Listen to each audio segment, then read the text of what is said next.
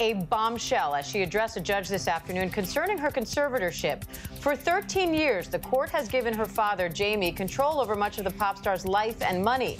Now Britney calls that conservatorship, quote, abusive, and says she wants her life back. Let's go right to ABC News contributor Chris Connolly, who's been following this for us. Chris, Britney is not mincing words here. Very much so, yeah.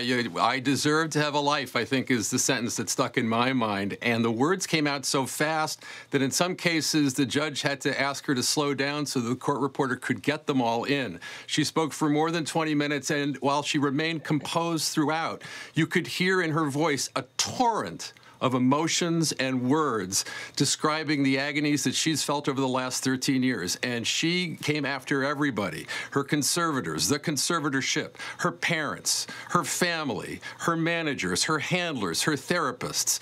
It was a Britney Spears we've never heard before, and it's one whose words will resonate for many months afterwards as we got, for the first time, a real sense as to what she's actually been feeling, what she's actually been going through during these last years of conservatorship. She wants her life back in no uncertain terms, and the voice and the words that she shared with us were dramatic in the extreme.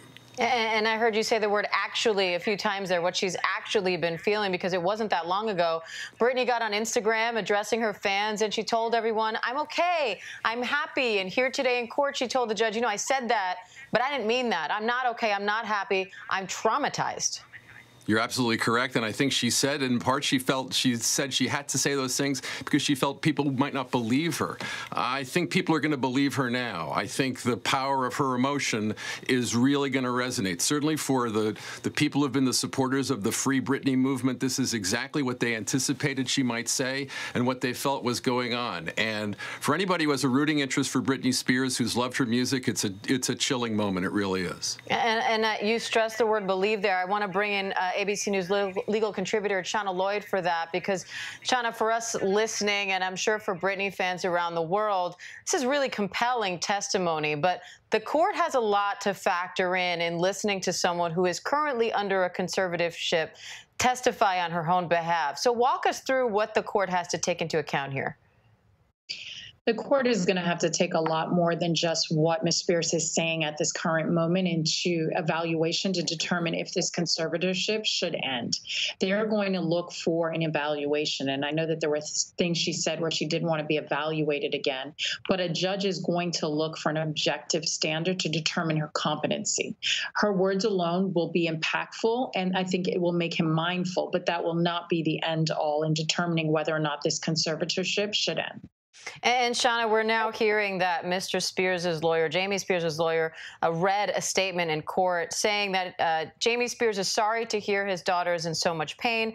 Mr. Spears loves his daughter and misses her very much. How do you expect this all to play out now that we've heard this from Britney directly? I think what you're going to see is the court is going to be very careful. Obviously, the conservatorship is not meant to be a situation in which someone is imprisoned. It's meant to help them facilitate their return into being able to manage their own funds and their own lives. So the purpose is to help facilitate them getting better. If this is in fact something that, as a judge looks into it, is not helping her, then it will be reevaluated. And there's many portions of it that can be reevaluated. Portions of the conservatorship can be given back to her, and some of it may remain intact. A lot of that is going to depend on the experts that testify as to where they feel she is with her mental health issues. And Chris, the court took a quick break after Britney's testimony. They're coming back now. How's the rest of the day expected to play out with this hearing?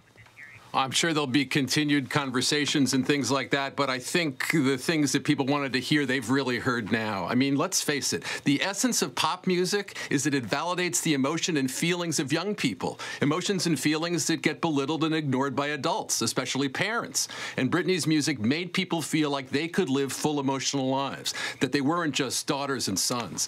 So for Britney herself in her 40th year to have to beseech the court not to belittle, not to ignore her own feelings and emotions. It's a heartbreaking moment. And Shauna, she's detailing things like what she says being forced to work. I think at one point she even referred to herself as feeling like a slave. She says that she was forced to do work she didn't want to do, and that when she tried to push back on anything, including taking on just one move of choreography that she didn't think they should do, that she was reprimanded for that. Does this sound like the normal terms of a conservatorship? Absolutely not. None of those things detail something that should be happening in a conservatorship. And I think what you might see is the judge looking really heavily with a fine-tooth comb as to how this has been proceeding and the impacts on her life. It's also going to be filtered through the lens of where she is with her mental status. You know, it's very different if someone is saying that from a healthy standpoint or if they're saying that from some other standpoint that isn't as healthy mentally. So all of that is going to factor into how we see the judge moving forward on this particular case. Chris, how do you see this moving forward for Britney herself? She's gotten up in court and said something that it seems like from her demeanor today she's been wanting to say for a long time and finally worked up the courage to do it. But, you know, a lot of people have been asking what's next for her. Will she perform again? Will she not? How do you think this all impacts her future? I think we've seen pop stars recently, Taylor Swift comes to mind, understanding how much power they really have when they call upon their fans and the people who love their music and they speak their truth. Britney has never really done this. Britney has not really utilized the power she might have had. Britney's not always had maybe the best relationship to power or to be able to affect her situation. This is a watershed moment. This is going to change the way people feel about Britney and her conservatorship. She's never talked like this before.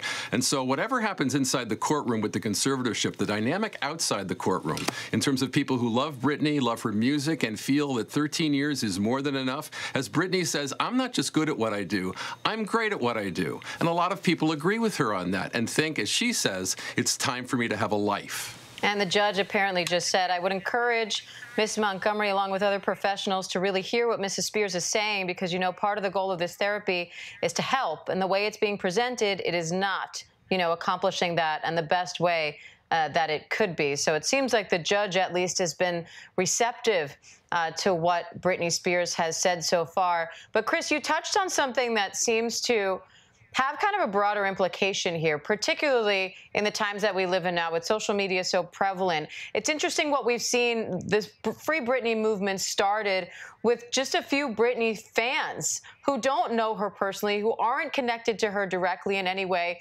raising questions and rallying behind her and questioning this conservatorship. And for a long time, people wondered, you know, do these people really have any idea what's going on behind closed doors? And it sounds like from what we heard from Britney today, in many cases, the case they have been making by dissecting her social media and other things like that has been vindicated. And I wonder how much of what Britney said today in court is due to the strength that she got from her fan base and what that means for the relationship between fans and stars going forward. Yeah, those are all good questions. I mean, she certainly delineated in granular tones, in some cases, in enormous detail, the objections she had to the way she was being treated in terms of therapeutically, in terms of being able to do her job, in terms of her relationship with her family and stuff. It is really ironic that in this era of social media, where anyone can pick up the phone and have a microphone to speak to the universe on social media, that this is the first way in which we hear Britney's real story. Not through social media, not through anything she says, but through our listening to her speak into a court.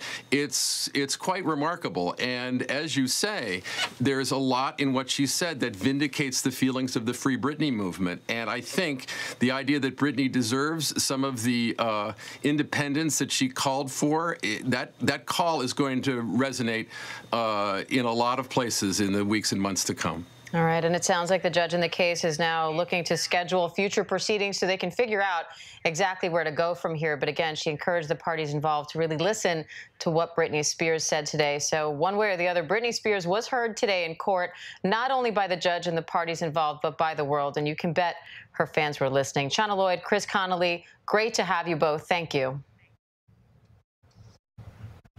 And that does it for us here today. You can see a full wrap-up tonight on ABC News Live Prime with Lindsay Davis at 7 p.m. Eastern. I'm Diane Macedo. Thanks for joining us, and have a great evening. Stay safe.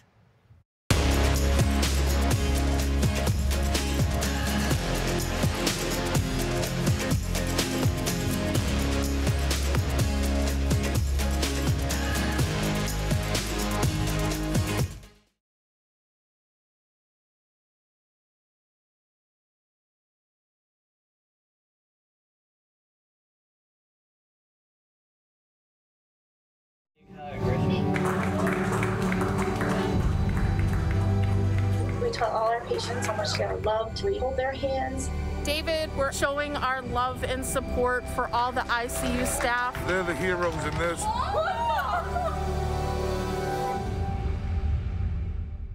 Now, when it matters most, the straightforward facts. ABC News is America's #1 news. Good Morning America, #1 in the morning, 9 years running. World News Tonight with David Muir, #1 in the evening with America's most watched newscast. 2020, the #1 news magazine on Friday nights. The View, the #1 daytime talk show. And ABC News Live, #1 in streaming news. ABC News is America's #1 news. The world may feel out of your control, but your happiness doesn't have to be. Learn the secrets to happiness. Listen to the 10% Happier podcast, free on Apple Podcasts. ABC News honored winner for the second straight year with the Edward R. Murrow Award for Overall Excellence in Television. ABC News, America's #1 news source. This is GMA3, what you need to know. GMA3. A third hour of Good Morning America in the afternoon. It's all about you. Lunchtime on ABC. The reality is our country can collapse from within. You see the white power movement on the march. Klansmen and neo-Nazis, skinheads, it's meant to incite war. From the KKK to Oklahoma City to Charlottesville, the new documentary event special. We just need to start talking about race. Homegrown hate, the war among us. This is a real wake-up call. Streaming now on ABC News Live. Friday nights, 9/8 Central. True crime, cinematic, real-life drama, stunning, the unthinkable. Follow the clues. The Hunt. True crime. 2020. Friday nights, 9/8 Central on ABC.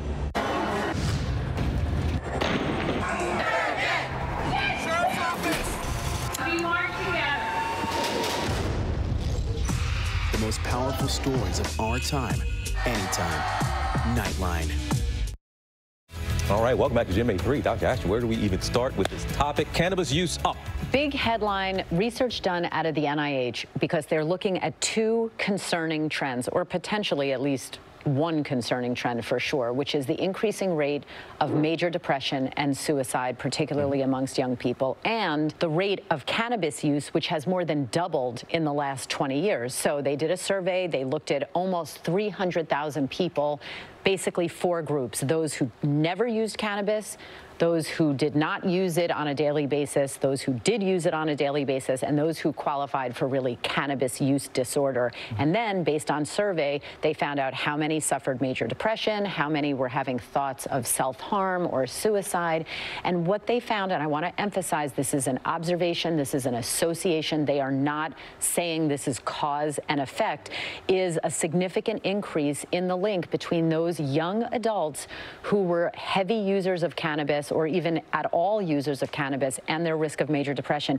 3% of people in this survey without major depression did not use cannabis, had suicidal ideation. So 3%, we're going to see that, unfortunately, in the general population. Compare that to 7% of people who did use cannabis who had thoughts of suicide. 9% of cannabis users, daily cannabis users, had thoughts of suicide and major depression. So they are looking at this like an awareness, just awareness. Be aware that both of these things can coexist, and again, possibly a target for intervention. And you say not a cause and effect because it could be that people who feel that way are drawn to using cannabis. That's correct. So a lot more research needs to be done, but again, the awareness here is very important. And speaking to that, Jen, we want to remind viewers, if you or a loved one are struggling, you can please call the National Suicide Prevention Lifeline. We'll be right back.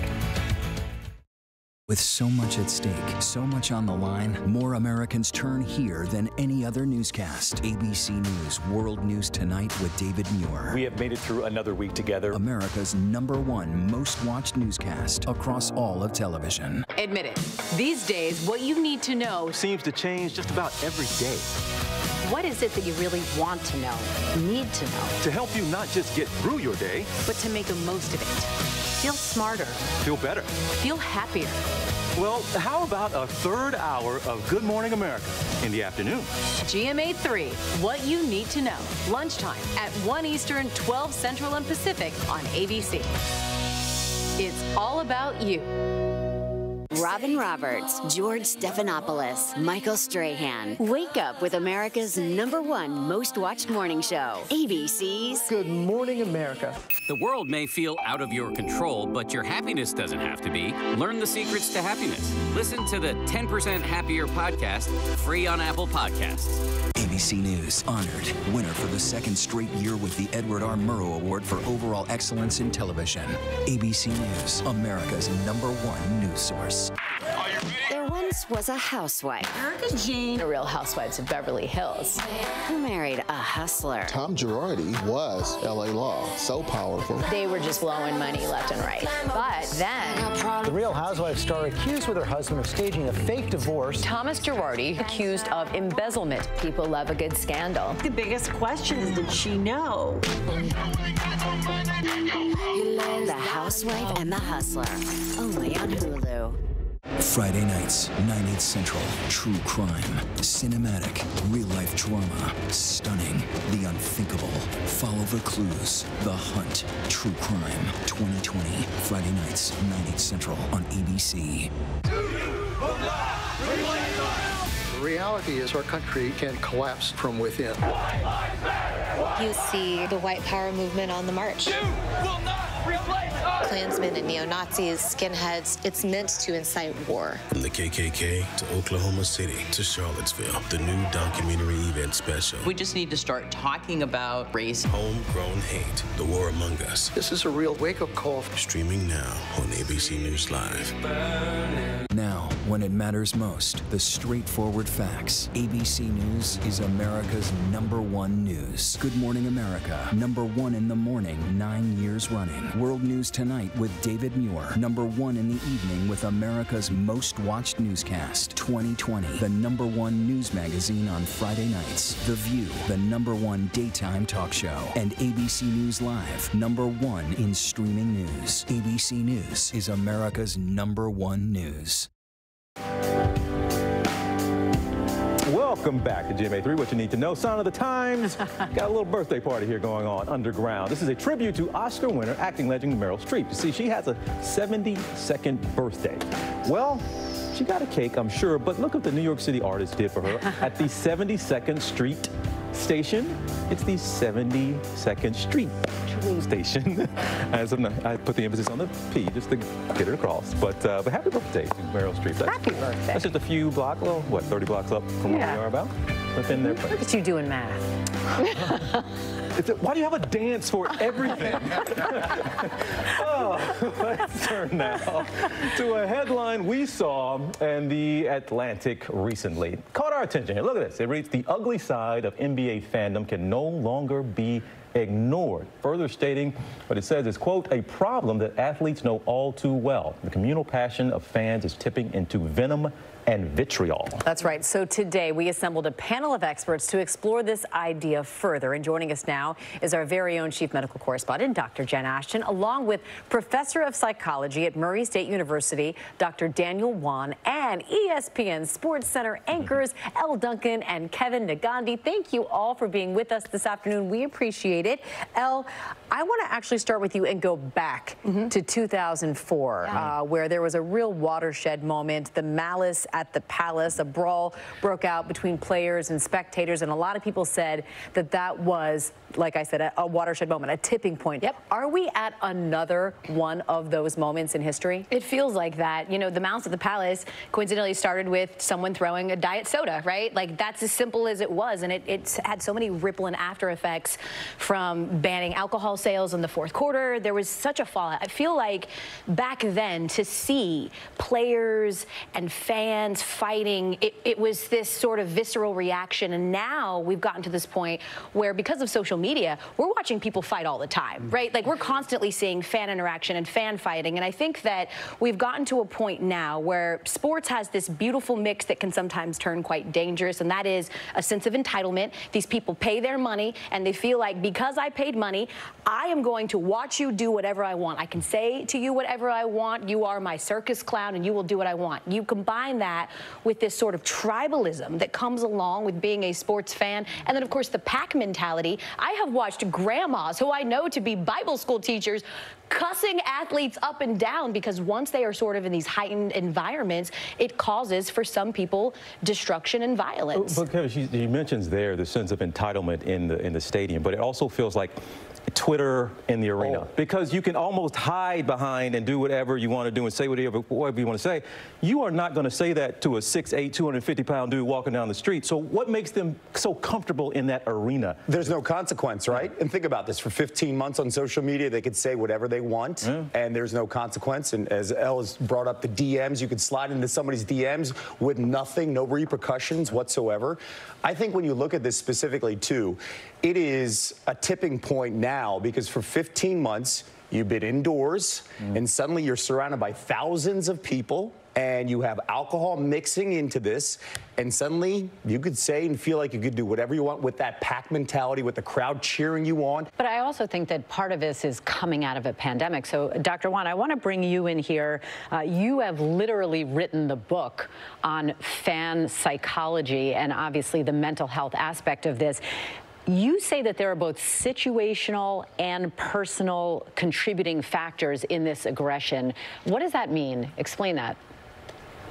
Yeah, so when I talk to my students in my classes, often what I'll tell them is that the one great truth of psychology is if you want to understand people, if you want to know why people do what they do and feel what they feel and think what they think, you're going to have to both consider the person, who they are, and the situation where they are. And sports fan aggression, it's no different.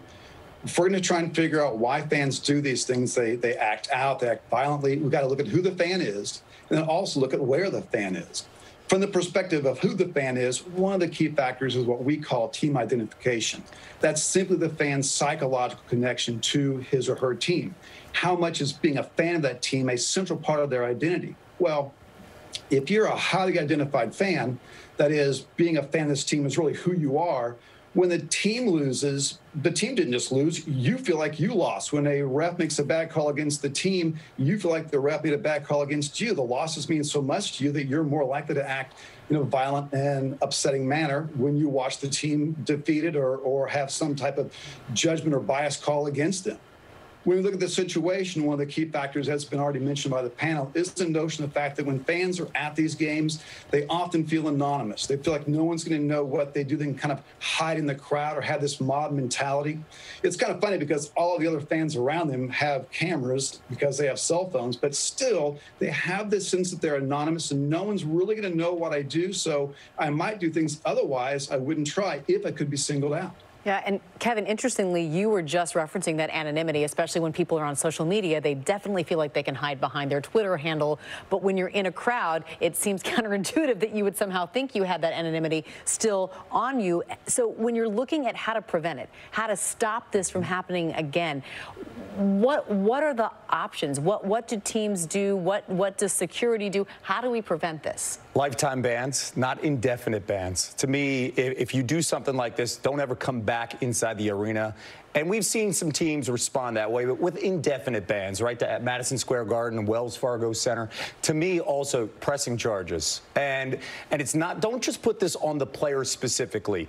The team, the organization, as well as the facility should be allowed to be in a position to press charges. I watch these incidents and I get nervous. I'm scared to death that a player at some point, the wrong player, are having the wrong day. Yep. What if a player retaliates? What happens if there's somebody else goes into the stand? Because we remember what that storyline was about this majority black league, these black players going, it was all thug this and behavior that and all this. What happens and how close are we to at some point, the wrong player is going to say, The level of restraint that we have seen from, we're talking a lot about NBA because that's the season that we're in, but the level of restraint, Trae Young getting spit on at MSG, right? Kyrie Irving, we just showed it, getting the bottle thrown at him in Boston. But we saw what happened, you know? The fallout is for Ron Artest, formerly known, Ron Artest lost $5 million. There was sanctions. Everything was changed. They implemented a dress code. They painted the NBA players as thugs who were unable to show any kind of restraint. We do want to remember that there are so many positives. Just just to going and watching a sport. And it's a privilege to be a fan at sports at any level, by the way, youth to pro. Yeah. So hopefully we can just remember I'm glad that. you said privilege, too, because I think people who spend the money think they can do whatever they want. Sure. It is a privilege, no doubt about it, yeah. And an important one. Yes. Let's not get it twisted. We need fans in the stands, and the players wouldn't have it any other way. With all this animosity that is currently brewing, you could ask any one of them. They still would prefer to have fans in the stands than not, because it is a symbiotic relationship and rely on each other. So don't let a few apples spoil the entire bunch. All right, and it's game night, right? We got game tonight. Go Hawks. Oh, go Hawks. Oh, yeah, sorry, Philly. Oh, exactly. sorry, I'm so sorry. What about the Stanley Cup? What about the Stanley Cup? Well, the Stanley Cup as well, but I've had to hear about our little rivalry with Miss Hawk and Mr. Sixer. All right, guys, it's really good to have you all here. Thanks for having us. Thank you. Kevin, Dr. Juan, thank you all so much. Hopefully we won't have to have you, but we won't see any incidents anytime soon to have to discuss this, but thank you so much. We appreciate your time and your insight. All right, still ahead here on GMA3. Tori Johnson is joining us with some deals and steals when it comes to summer beauty refreshers. Also, she's a fan favorite on Tyler Perry's Sisters. A little mignon magic right here on GMA3. When we come back, we'll stay with us.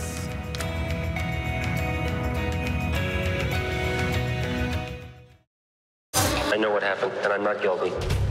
Why the fascination with criminal trials? Figure out what's really out there. She revealed she had murdered his family. I know in my heart they did this. It's the time of suspicion. The ending's really tough. You don't know whether truth is going to be difficult to find unless you try to find it.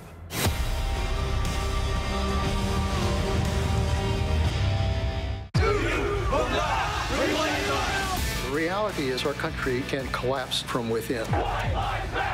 You see the white power movement on the march. Klansmen and neo-Nazis, skinheads, it's meant to incite war. From the KKK to Oklahoma City to Charlottesville, the new documentary event special. We just need to start talking about race. Homegrown hate, the war among us. This is a real wake-up call. Streaming now on ABC News Live. Admit it, these days, what you need to know seems to change just about every day. What is it that you really want to know, need to know? To help you not just get through your day, but to make the most of it. Feel smarter. Feel better. Feel happier. Well, how about a third hour of Good Morning America in the afternoon? GMA3, what you need to know. Lunchtime at 1 Eastern, 12 Central and Pacific on ABC. It's all about you.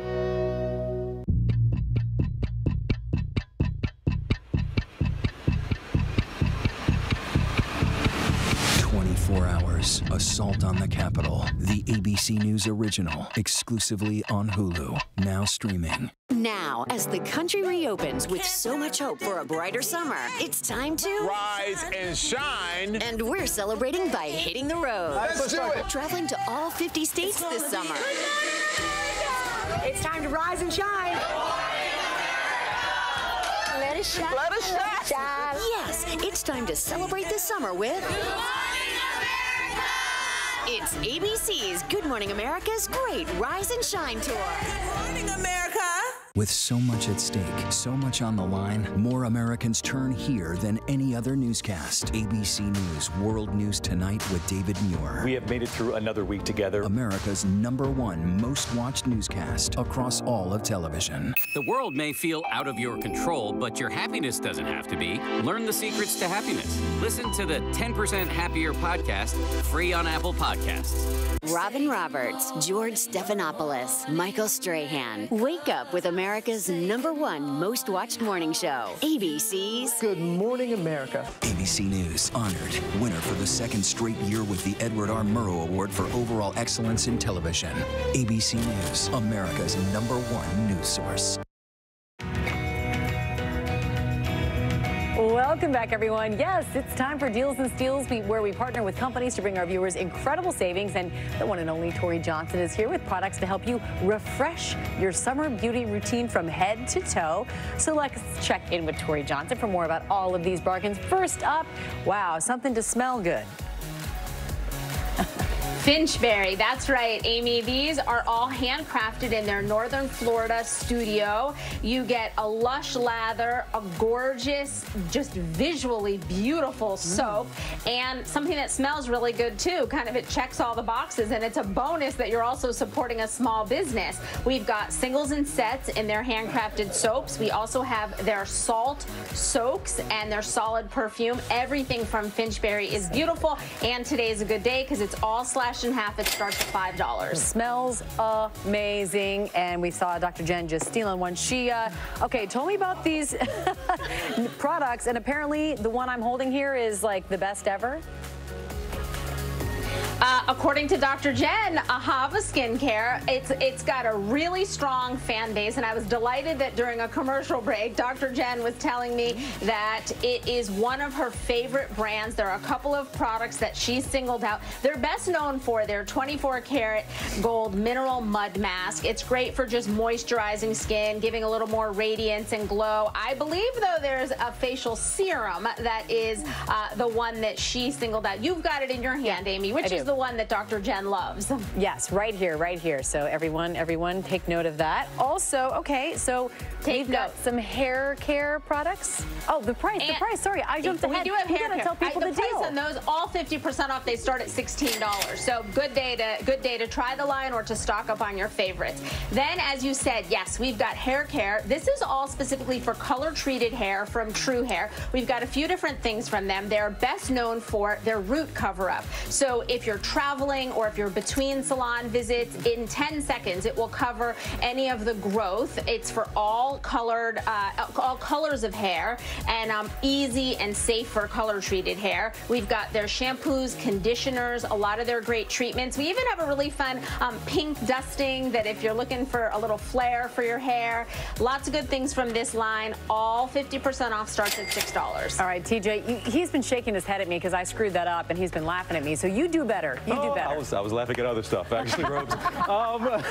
Tori, I'll have you know, we already had Vernon, one of our managers here, in my ear saying, grab me one of those bags. So tell me what I have here. People are loving them. Okay, Vernon's going to have to duke it out with Dr. Jen because she too liked these bags from Brooke. They are beloved for just a sophisticated look for everyday adventures. Whether you're going away for the weekend or you're going to the gym or to work, the bags are durable. We've got 3 different materials: canvas, vegan leather, genuine leather. The vegan leather weekenders, our deal's $45. I mean, these prices are unbelievable, and they're gorgeous, and you would not believe the price. You get a lot of beauty for your buck on these. They start at $12 for the little kits. And then we go to Earthwood, TJ. These are sunglasses as well as watches that are all made from reclaimed or recycled wood and all recycled materials. They look beautiful on, but then they also have that eco vibe, which is great. They're 60% off, starting at $25, and from Earthwood, free shipping. And I got to rush to the end. The last one is Aramish. This is a really sweet business in Joplin, Missouri, started by 2 sisters, and they're all about the arm party. Lots of stacks, so you can wear them all at once. You can wear them individually. You can share them with friends. They're great also to send to campers, loved by all ages, and we've got their brand new baseball collection. So if you want to show some pride for your favorite team, this is a great line. They also have anklet stacks, which I think are really fun for summer. Everything is 50% off, so the stacks start at $12. And TJ and Amy, those are your GMA3 deals. All right, you know I love my anklets. All right, Tori, thank you so much. We've partnered with all of these amazing companies on these great deals. To get yours, you can go to our website for all the best. Tori, you are the best. Thank you so much. And just ahead, here on GMA3 is Star Sister on the hit BET comedy drama. Yeah, Mignon is here with a peek behind the scenes for us. Stay with us. We are right back.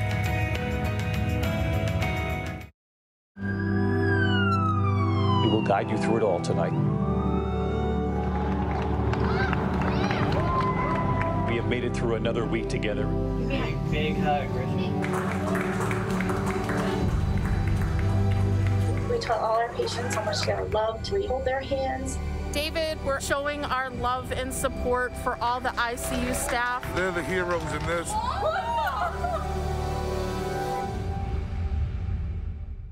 Now, when it matters most, the straightforward facts. ABC News is America's #1 news. Good Morning America, #1 in the morning, 9 years running. World News Tonight with David Muir, #1 in the evening with America's most watched newscast. 2020, the #1 news magazine on Friday nights. The View, the #1 daytime talk show. And ABC News Live, #1 in streaming news. ABC News is America's #1 news. The world may feel out of your control, but your happiness doesn't have to be. Learn the secrets to happiness. Listen to the 10% Happier podcast, free on Apple Podcasts. ABC News honored winner for the second straight year with the Edward R. Murrow Award for Overall Excellence in Television. ABC News, America's #1 news source. This is GMA3, what you need to know. GMA3. A third hour of Good Morning America in the afternoon. It's all about you. Lunchtime on ABC. New details coming in about Ghislaine Maxwell. She's an accused sex trafficker awaiting trial for her life. Ghislaine has denied the allegations. It's a fairy tale the wrong way round. The princess starts life in a palace and she ends up in a kind of dungeon. Now, the new exclusive. I do believe that she is innocent of these charges. Is it possible on any level that you just don't know your sister that well? Notorious Ghislaine Maxwell, Friday night on ABC. The reality is our country can collapse from within. You see the white power movement on the march. Klansmen and neo-Nazis, skinheads, it's meant to incite war. From the KKK to Oklahoma City to Charlottesville, the new documentary event special. We just need to start talking about race. Homegrown hate, the war among us. This is a real wake-up call. Streaming now on ABC News Live. Friday nights, 9/8 Central. True crime, cinematic, real-life drama, stunning, the unthinkable. Follow the clues. The Hunt. True crime. 2020. Friday nights, 9/8 Central on ABC.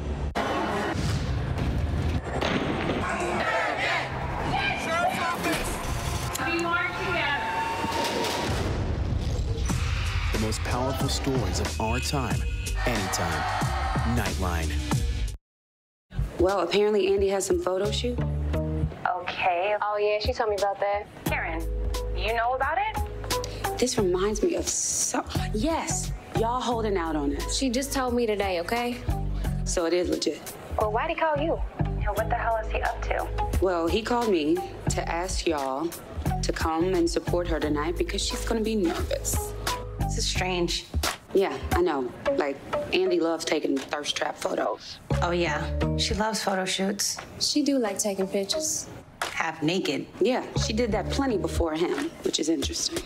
That was a scene from BET's hit comedy drama, Tyler Perry's Sisters, where we each week meet the ladies who are mixing things up, and the best part is you never know what's coming next. That's just what fans say makes the show so awesome. And one of the stars of that show, quickly becoming a household name, Mignon. Hey, Mignon, how are you doing today? It's good to see you. I'm good. How are you? Thank you for having me. We are doing great.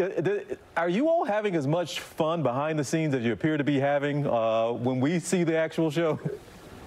Yeah, we really are. I mean, COVID shooting is stressful, but we're honestly, we're a good mix. We're a good group, lightning struck, and we have a lot of fun. That's what makes it magical. I know you played Danny, and you're the friend that everyone needs in their life, basically. And I'm just curious, is that you in real life? Of course it is, right? I do not want to be as involved in people's drama as Danny is, only because like her friends don't listen to her. Like if my friends listen to me, if like I actually have a good group of friends, like when they have things that they're working on and trying to figure out, like they take sound advice. But I'm telling you, all of these women are so thick-skulled, Danny included. So, but I mean, am I there for my friends? Yeah, but I mean, I would not want to be as drama-fied event. Okay. I know you're there for your friends. You sound so much. I go through this with Robach here, my co-anchor, in that we know when certain things are going on, she is not the one to call. She's not the hugger. She's not, right? That sounds kind of like... Stop it some more, TJ. You're making me feel all warm and fuzzy. Mignon, that's not you, though. That's not what you're saying. You're still there for your friends, right? There for my friends. No, I'm not like, rub your back. Oh, honey, I'm not that. I could be more gentle probably, but I don't think I'm too rough. I mean, I'm not like as gentle as sandpaper, but I mean, you know, I care. Hey, Mignon, you and I, now we could be friends. I think we speak each other's language. I appreciate that.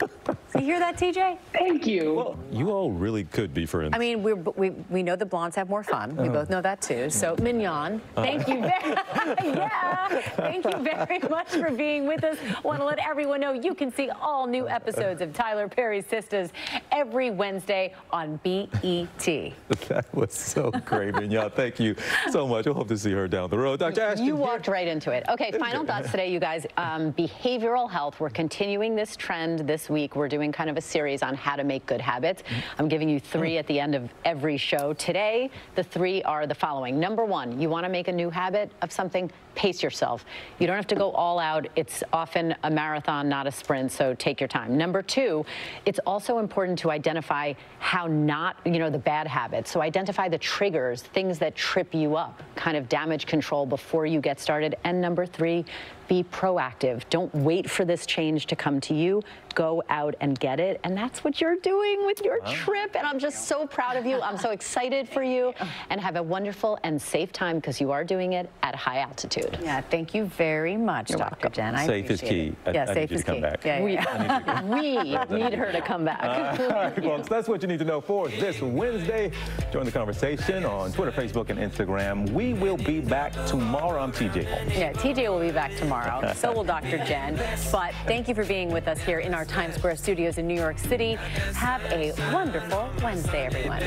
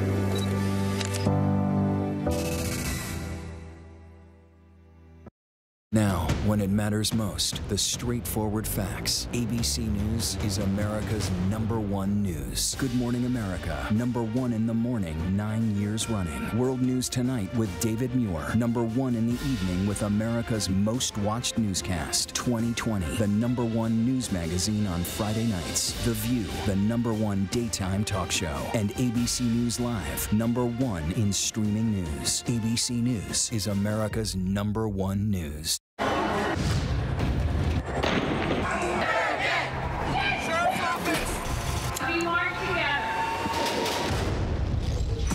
The most powerful stories of our time, anytime. Nightline. Friday nights, 9/8 Central. True crime, cinematic, real-life drama, stunning, the unthinkable. Follow the clues. The Hunt. True crime. 2020. Friday nights, 9/8 Central on ABC. I know what happened, and I'm not guilty. Why the fascination with criminal trials? Figure out what's really out there. She revealed she had murdered his family. I know in my heart they did this. It's the time of suspicion. The ending's really tough. You don't know whether truth is going to be difficult to find unless you try to find it.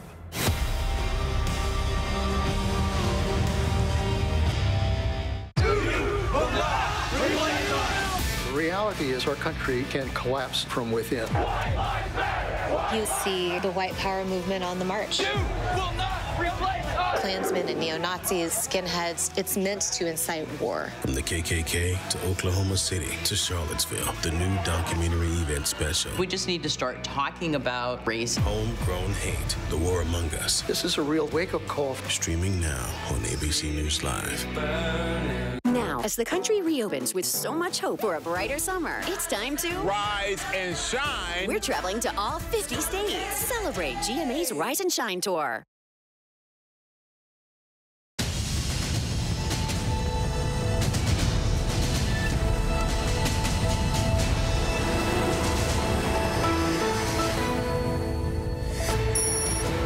A messy scene in our nation's capital today. A pedestrian bridge collapses onto a busy highway, leaving 5 people injured and snarling traffic for hours. Tonight, authorities are investigating whether a truck carrying hundreds of gallons of diesel hit the bridge. President Biden's new push to slow a nationwide rise in violent crime and gun violence. Cities will now be allowed to use COVID relief money to keep officers on the streets. Will it help? Our conversation with Oakland's police chief. We also need legislators to step up and make stronger gun laws so that we don't see these type of weapons coming into our community. And Britney Spears tells all in court, saying, "I'm not here to be anyone's slave." Millions of fans watching and waiting for what comes next in the dramatic hearing over her conservatorship. The emergency meeting today investigating that rare heart condition in some vaccinated teenagers and young adults under 30. 323 confirmed cases of myocarditis out of millions of vaccinations. Health officials are now looking for a possible link. All this comes as health officials are urging younger Americans to get vaccinated as the Delta variant continues to spread. The breaking news overseas tonight, antivirus software creator John McAfee found dead in a Spanish prison hours after a court cleared the way for his extradition to the U.S. The major win at the Supreme Court today for a high school cheerleader wrongly suspended from school because of a post on social media after she didn't make the varsity squad. Our Devin Dwyer tracking that case and the big loss for unions tonight. Good evening, everyone. I'm Lindsay Davis. Thank you so much for streaming with us. I'm not here to be anyone's slave. Those were the words today from one of the most famous people on the planet, talking about pop superstar Britney Spears.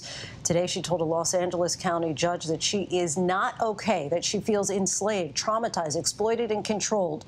She's been under a conservatorship for the past 13 years, her father and others controlling her finances and personal affairs, and now she wants out. She went on to say that for years she's not been heard. Now the world is listening. In her emotional plea, Britney says, "I deserve a life. I deserve the same rights as anyone." Fans lined up outside the court in support of the pop star. ABC's Kaylee Hartung reports in from Los Angeles, where Britney Spears testified today in her conservatorship hearing.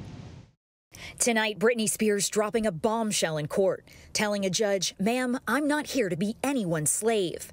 She's requesting the conservatorship that's controlled her life and finances for 13 years be terminated without any further psychiatric evaluation. During a 30-minute call into the virtual status hearing, Spears describing how her court-appointed conservators, as well as her family members, have exploited her life, traumatized her, and even forced her into a care facility against her will. Spears saying as she cried to her father, quote, "To hurt his daughter, 100,000% he loved it."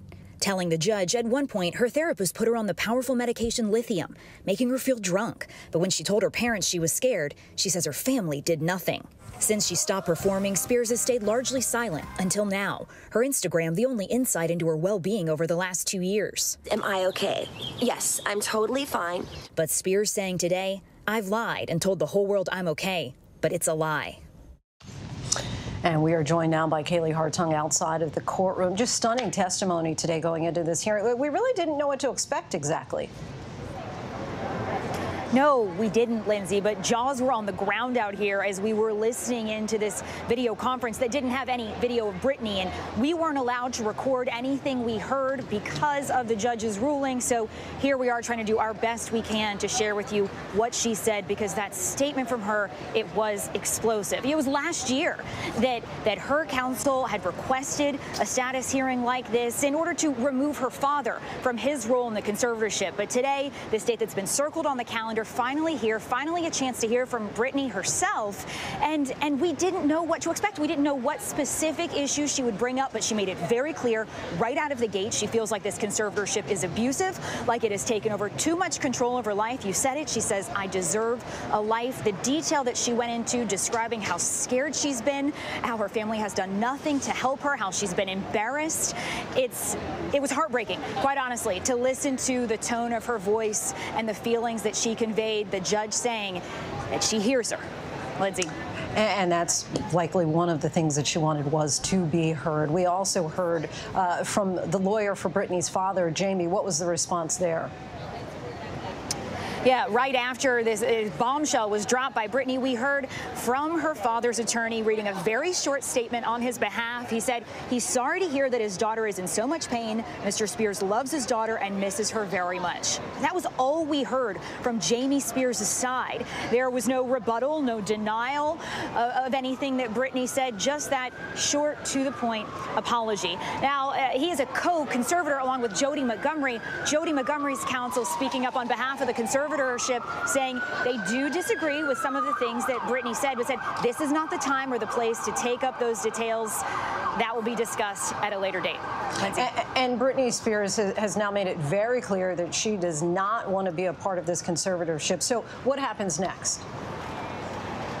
And she doesn't want to be a part of this conservatorship, and she doesn't want any further psychiatric evaluation to be a part of the judge's determination of her future under this conservatorship.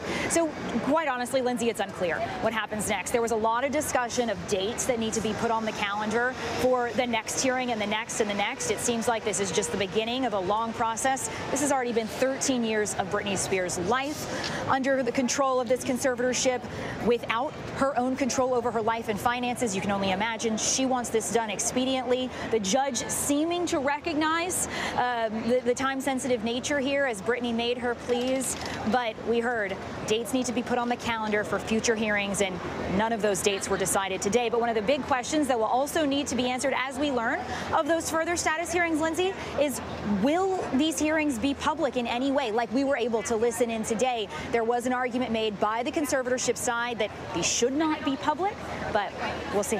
And Britney Spears sounded like she wanted it to be public, again, wanting to get her words out there. And Kaylee, you were also outside of the courthouse today speaking with some of Britney's loyal fans. We saw those Free Britney signs. Tell us about your conversations and their reaction.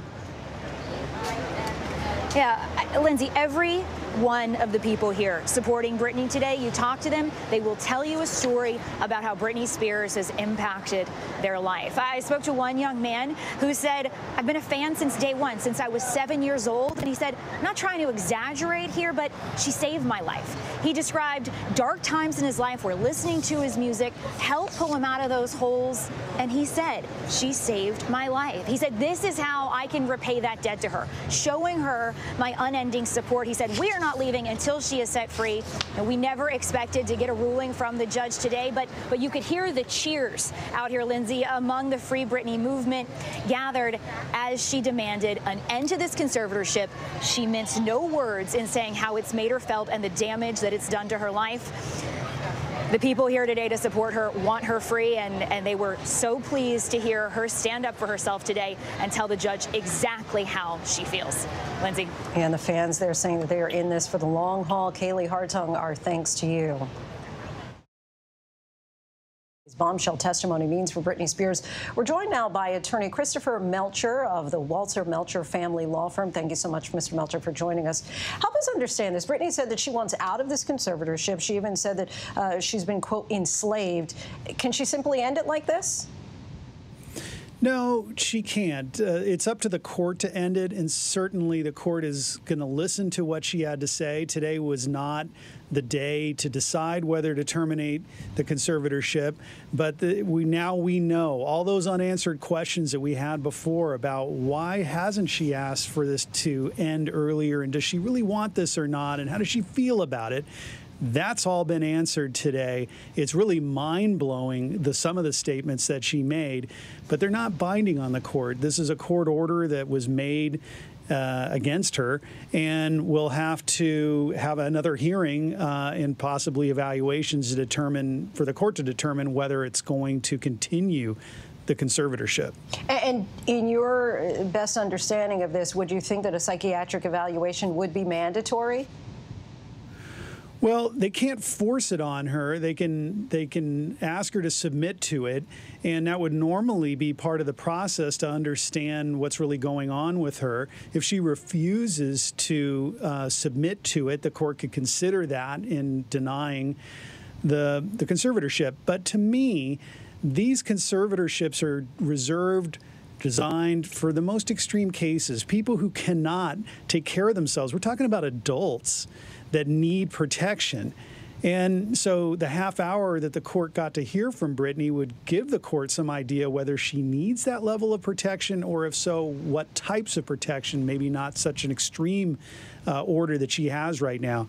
So the evaluation would be helpful. I don't know that it's totally necessary. She did say that she didn't want to go to Westlake Village to be evaluated because of the paparazzi. That's totally understandable, and maybe some accommodation could be made about where it occurs. But that may be the next step. And if she really wants out of it, to submit to it. But again, this is just the start of a really unfolding story. And what stood out to you the most about her testimony today?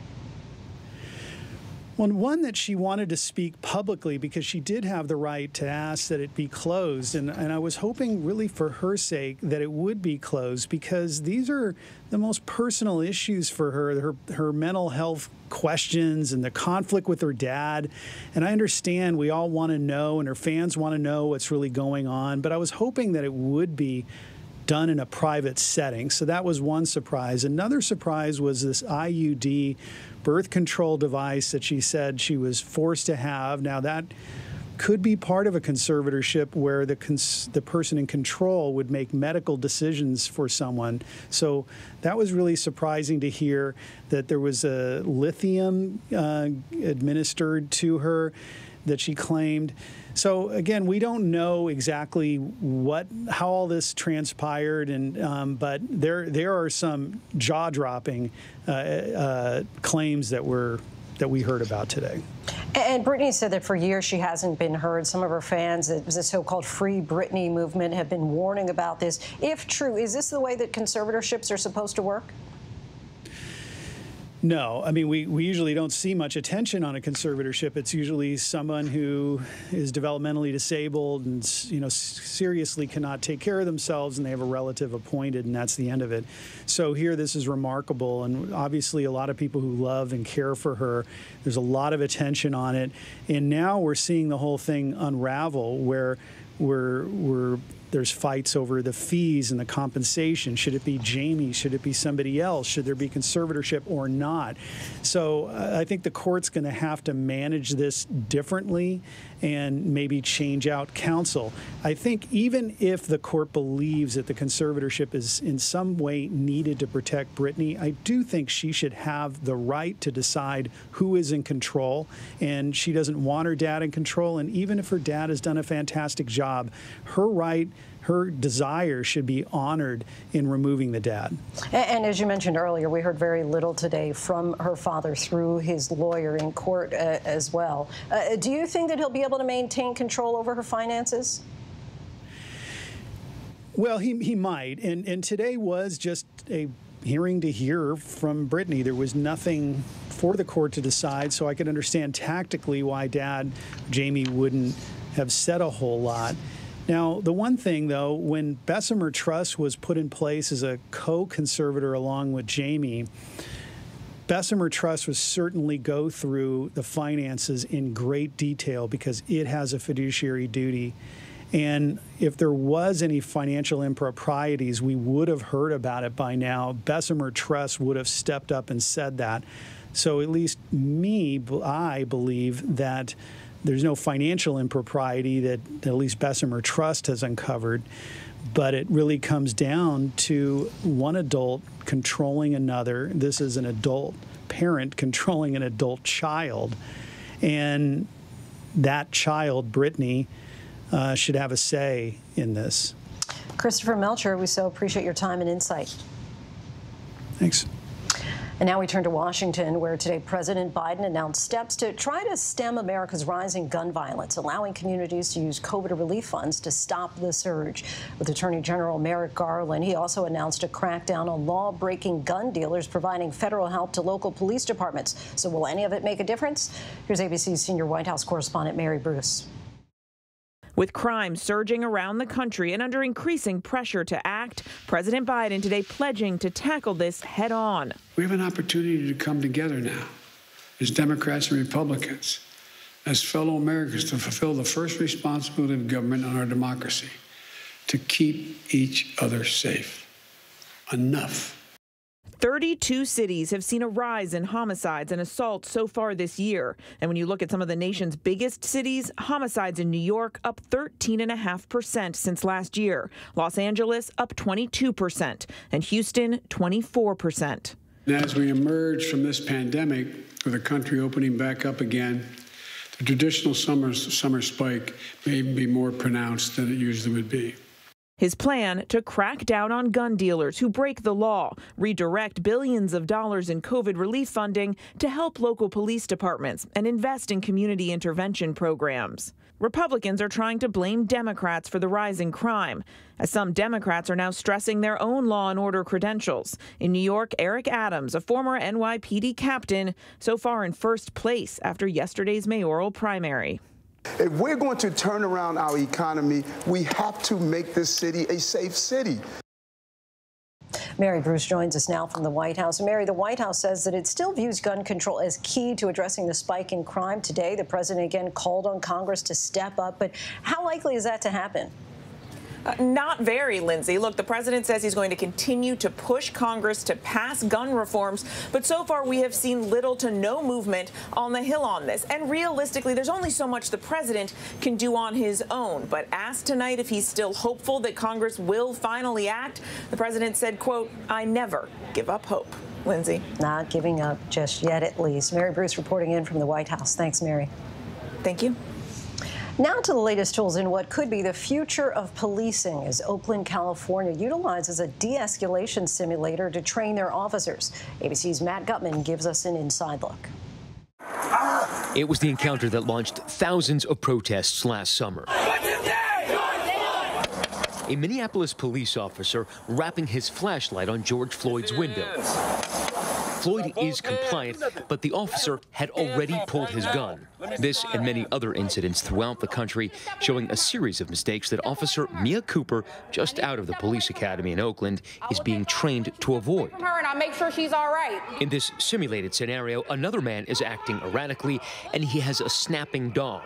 But Cooper only pulls her weapon after he grabs that machete. Drop the machete! And when he seems to comply, she immediately holsters her gun. This is all I know. It's not just go out there and just shoot. And threat. Officers used to train almost exclusively at gun ranges like this.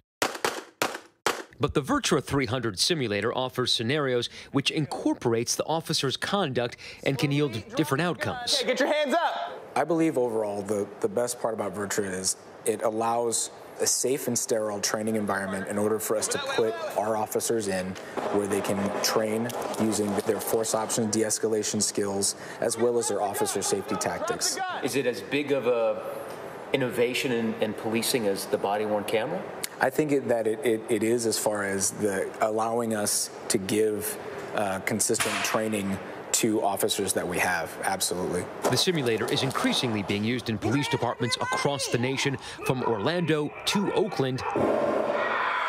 And some of those scenarios, like this mass shooting at a theater, seem jarringly real. A lot of our use of force tactics and techniques are based off of case law, which case law kind of determines what's objectifiably reasonable a use of force. One of the pillars of how we determine what force we can use is that person's intent. Just because he has a gun and he's walking towards us doesn't exactly mean his intent is to come and shoot at us. But in Oakland, especially in light of increasing tension with police, the focus is on using it to mend frayed relations with the community. It actually made me open my eyes more because I was somebody that villainized officers. So now it's my duty to also explain that to others that don't understand what law enforcement is about.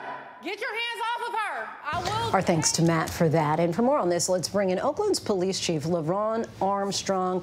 You took part in President Biden's virtual roundtable this afternoon. Can you share any details from your talk with the president with us? Well, as I observed, I think it's important to acknowledge the president's commitment to reducing gun violence across the country. I think in Oakland, we have seen a huge increase in gun violence. So today's announcement for additional funds to support our initiatives to address gun violence is welcome, particularly when we talk about violence intervention and getting our street workers out on the streets, doing outreach in our community. So really happy about that, as well as the tracking of firearms that continue to come into our community. And President Biden announced that $350 billion allocated to states and localities as part of the March COVID rescue plan can be reallocated now to fight crime. How confident are you that you'll get all the funding that you need, since it needs to be allocated to your department? Well, I think the Oakland Police Department is well positioned to apply for this funding. You know, we've been using our ceasefire strategy, which is an evidence-based strategy that includes not only law enforcement, but community as well as violence prevention workers. And so I think that the things that we're doing in Oakland align well with the president's initiative, and I believe we will be successful in receiving funding to continue to support our programs. And the president, of course, also announced some measures to prevent guns. But, of course, these efforts take time. There's still plenty of guns already on the streets, as you know. What do you need today in order to make an impact at this time of rising violence? Well, we need more support and resources. We need ATF staff here. We've been fortunate in the city of Oakland that we've had a strong partnership with the ATF. Additional resources would do nothing but help. We also need legislators to step up and make stronger gun laws so that we don't see these type of weapons coming into our community. And we need some legislation around ghost guns specifically. And it's certainly been a struggle to get bipartisan support to pass stricter gun control measures. In light of today's announcement, do you think that you'll be able to make significant headway in reducing crime in Oakland without major changes to federal gun laws?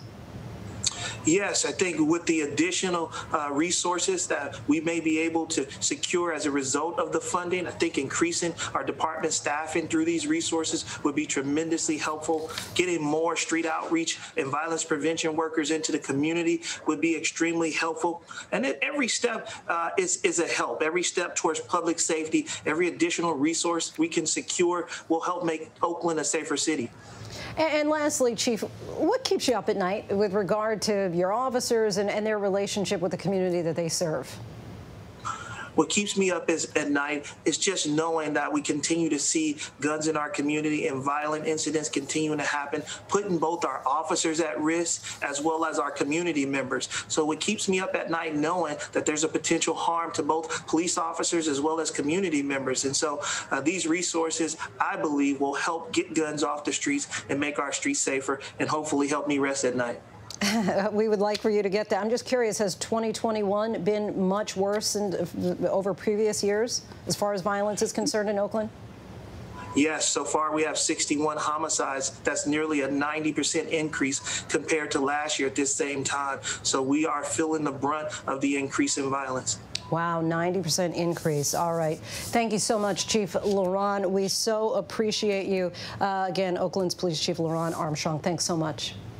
Thank you for having me.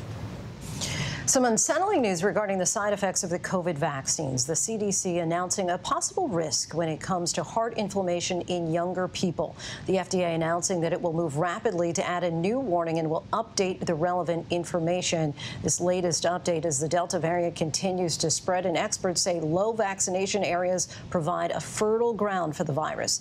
ABC's Eva Pilgrim has this report.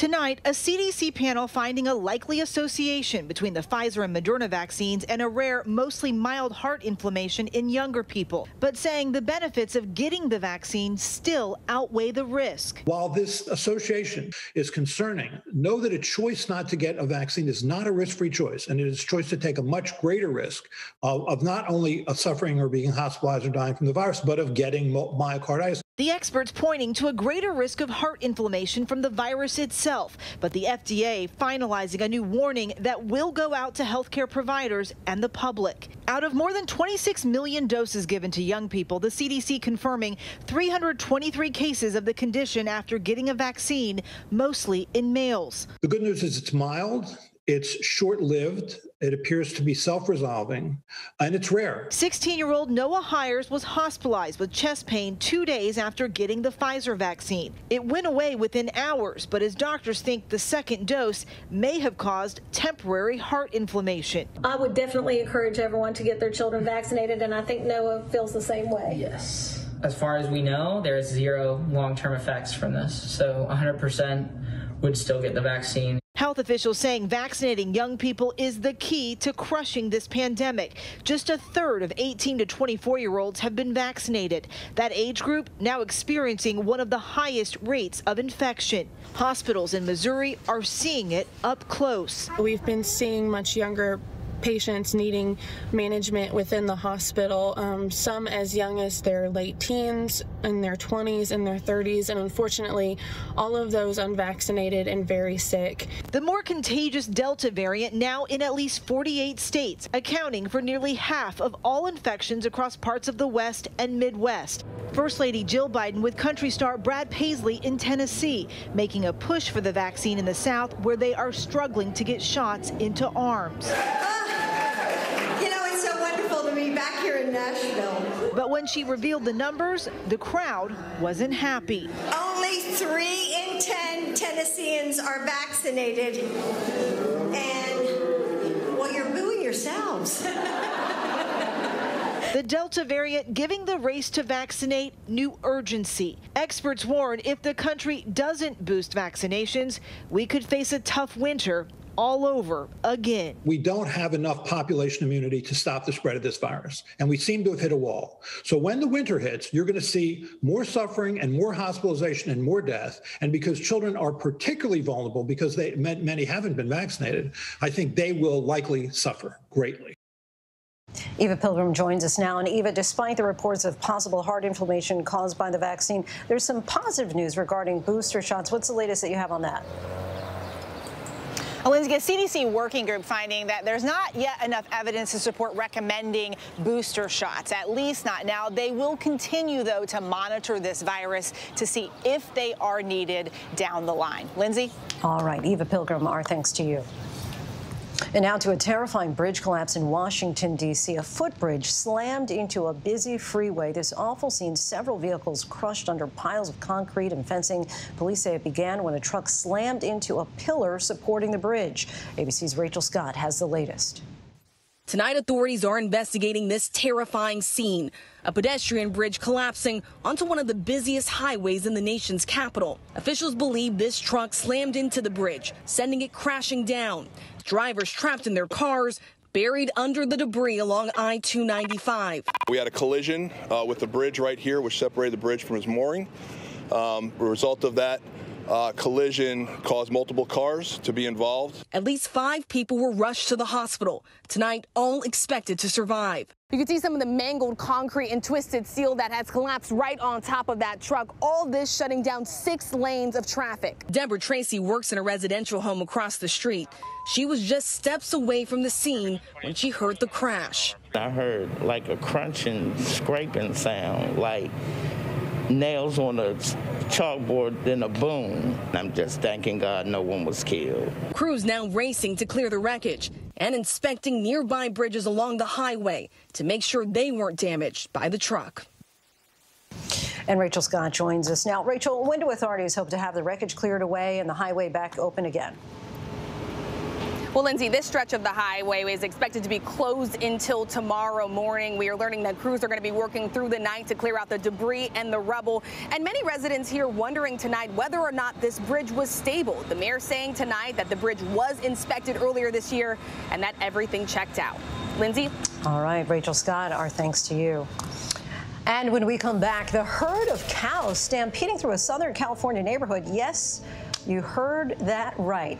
And how do you protect the people from COVID whose bodies find it difficult to make antibodies? That's tonight's Vaccine Watch. But first, the major Supreme Court ruling tonight about whether schools can regulate what students can say off campus. Our Devin Dwyer standing by with more on the major free speech ruling. With so much at stake, so much on the line, more Americans turn here than any other newscast. ABC News World News Tonight with David Muir. We have made it through another week together. America's #1 most watched newscast across all of television. Admit it, these days, what you need to know seems to change just about every day. What is it that you really want to know, need to know? To help you not just get through your day, but to make the most of it. Feel smarter. Feel better. Feel happier. Well, how about a third hour of Good Morning America in the afternoon? GMA 3, what you need to know. Lunchtime at 1 Eastern, 12 Central and Pacific on ABC. It's all about you. Robin Roberts, George Stephanopoulos, Michael Strahan. Wake up with America's #1 most watched morning show. ABC's Good Morning America. The world may feel out of your control, but your happiness doesn't have to be. Learn the secrets to happiness. Listen to the 10% Happier podcast, free on Apple Podcasts. ABC News honored winner for the second straight year with the Edward R. Murrow Award for Overall Excellence in Television. ABC News, America's #1 news source. Friday nights, 9/8 Central. True crime, cinematic, real-life drama, stunning, the unthinkable. Follow the clues, The Hunt, True Crime, 2020. Friday nights, 9/8 Central on ABC. The reality is our country can collapse from within. You see the white power movement on the march. Klansmen and neo-Nazis, skinheads, it's meant to incite war. From the KKK to Oklahoma City to Charlottesville, the new documentary event special. We just need to start talking about race. Homegrown Hate, The War Among Us. This is a real wake-up call. Streaming now on ABC News Live. Now, when it matters most, the straightforward facts. ABC News is America's #1 news. Good Morning America, #1 in the morning, 9 years running. World News Tonight with David Muir, #1 in the evening with America's most watched newscast. 2020, the #1 news magazine on Friday nights. The View, the #1 daytime talk show. And ABC News Live, #1 in streaming news. ABC News is America's #1 news.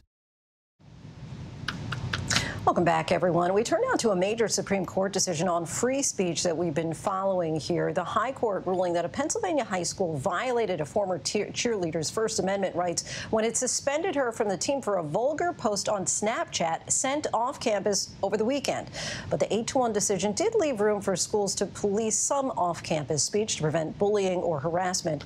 ABC's Devin Dwyer has the reaction from the Snapchatting former cheerleader on her free speech victory. She sued her school over free speech, and today she won big at the Supreme Court. I went on Twitter and it said breaking news, and I read it and I was like, oh my God. And then I was yelling. Former high school cheerleader Brandy Levy was suspended from her team in 2017 after school officials learned of a vulgar social media message she posted off campus on a weekend. I was angry.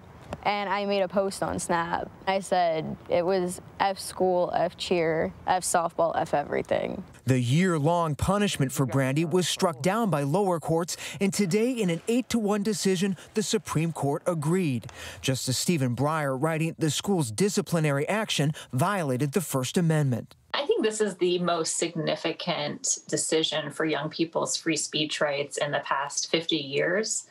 And the court recognized that young people do have free speech rights and that they have to be protected. The Supreme Court, in a landmark 1969 decision, made clear students retain free speech rights on campus so long as they don't disrupt the learning environment or infringe the rights of others. But the court did not address off-campus situations.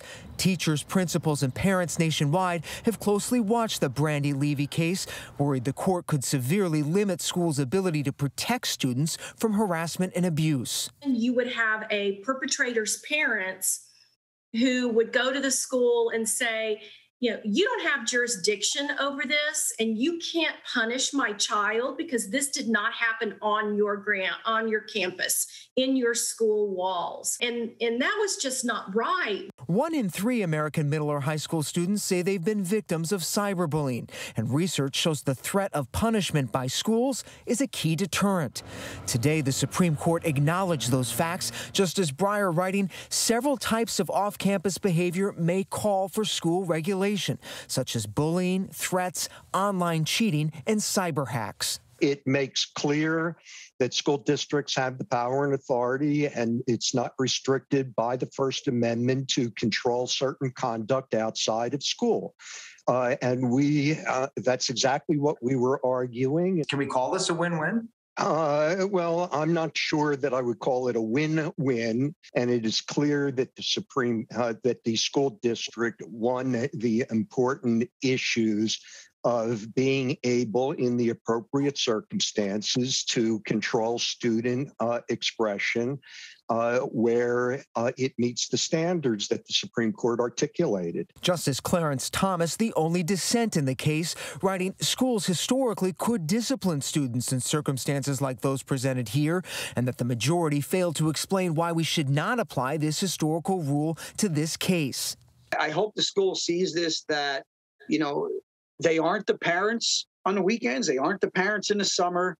You know, that if they're going to hand out a punishment for something, that they would sit down and think about what they're doing and all avenues and aspects of it before they make a harsh decision like they did in this situation. Are people sort of celebrating you as somebody who sort of went toe-to-toe with the school district and won? I mean, yeah, like most of the messages is just like people congratulating me that like I stuck up for like what happened. And then some people just, I got a text message like 40 minutes ago, someone texting me saying, congrats, I'm glad you finally made the school look like a joke. Now 18 and in college, Brandy tells us she regrets sending that vulgar Snapchat, but has no apologies for speaking her mind.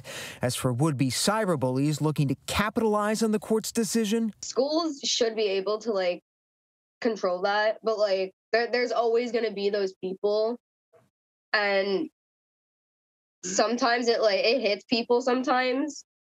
Because I know I've gotten bullied so many times before it happens. And sometimes people just don't realize that other humans have feelings. And sometimes it gets to them a lot deeper than it gets to most people. Larry, what are you and Brandy going to do to celebrate tonight? Probably sleep because our phones don't stop ringing. We have pizza? I want pizza. And text messages and yeah, I don't know. I mean, we're gonna have a pizza party. It's gonna be a relaxation party, I can assure you. A well-earned celebratory slice of pizza. Devin Dwyer joins us now. Devin, the court handed down several other decisions today, including one that dealt a major blow to labor unions in this country. Tell us about that. Yeah, Lindsay, in California for 45 years, state regulators have required farmers to allow union organizers to access their private property to meet with these migrant workers for part of the year during their breaks. The unions have said those meetings are critical to educating workers on their rights. The farmers, however, have been pushing back as this is an infringement of their property rights. And today, the conservative Supreme Court majority 6-3 ruled in favor of the property owners, Lindsay, and the Chief Justice saying farmers have a fundamental right to exclude people from their property. And top union officials told me this will now make it much harder for them to organize a critical workforce in our country. Take a listen. Farm workers are the hardest working people and certainly essential workers, and the decision denies them the basic right to communicate about their rights on their own free time, not on the employer's time, on their own free time. I have nothing against unions, but I can tell you that today, the ability for anybody to, whether you're a homeowner or a business owner, to decide who can and cannot come on your property is fundamental. So, Lindsay, a big win today for big agribusiness at the court at a time when union membership in this country is on the decline, and as a time, Lindsay, as the right to organize is under a lot of pressure nationwide. Lindsay. And Devin, as we continue to report here on the power of police officers in this country and the rights of the accused today, in another big case, the court set out some limits. Elaborate on that.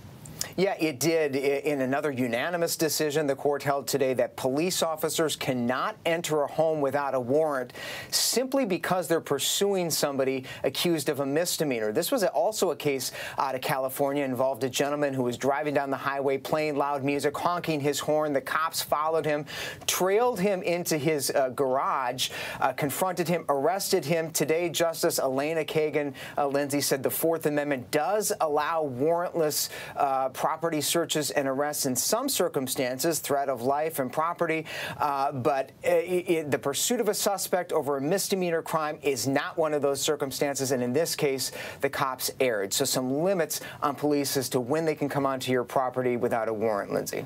Devin Dwyer, our thanks to you. Thanks, Lindsay. Still ahead here on Prime, America's top general lashing out, defending how our soldiers are learning about this nation's history of racism. At least 50 fires are burning in nearly a dozen states. How bad could this fire season get? And why are women more likely to get vaccinated against COVID than men? We take a look by the numbers. But first, our tweet of the day, Mariah Carey voicing support for Britney Spears.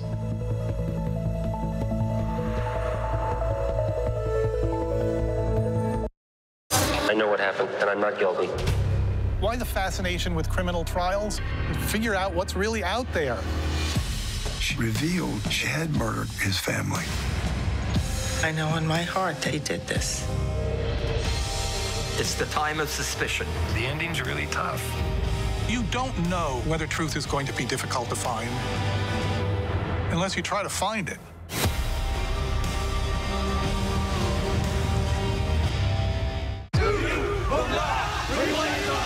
The reality is our country can collapse from within. You see the white power movement on the march. You will not replace us! Klansmen and neo-Nazis, skinheads, it's meant to incite war. From the KKK to Oklahoma City to Charlottesville, the new documentary event special. We just need to start talking about race. Homegrown Hate, The War Among Us. This is a real wake-up call. Streaming now on ABC News Live. Admit it. These days, what you need to know seems to change just about every day. What is it that you really want to know, need to know? To help you not just get through your day, but to make the most of it. Feel smarter. Feel better. Feel happier. Well, how about a third hour of Good Morning America in the afternoon?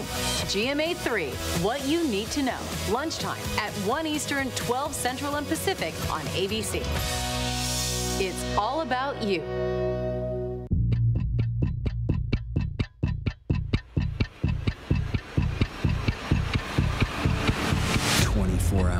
Assault on the Capitol, the ABC News original, exclusively on Hulu, now streaming. With so much at stake, so much on the line, more Americans turn here than any other newscast. ABC News World News Tonight with David Muir. We have made it through another week together. America's #1 most watched newscast across all of television. The world may feel out of your control, but your happiness doesn't have to be. Learn the secrets to happiness. Listen to the 10% Happier podcast, free on Apple Podcasts. Robin Roberts, George Stephanopoulos, Michael Strahan. Wake up with America's #1 most watched morning show. ABC's Good Morning America. ABC News honored winner for the second straight year with the Edward R. Murrow Award for Overall Excellence in Television. ABC News, America's #1 news source. Welcome back, everyone. And now back to COVID in the U.S. and a surprising report by our partners at 538 finding a large gender gap in vaccination rates. Why are women more likely to get the jab than men?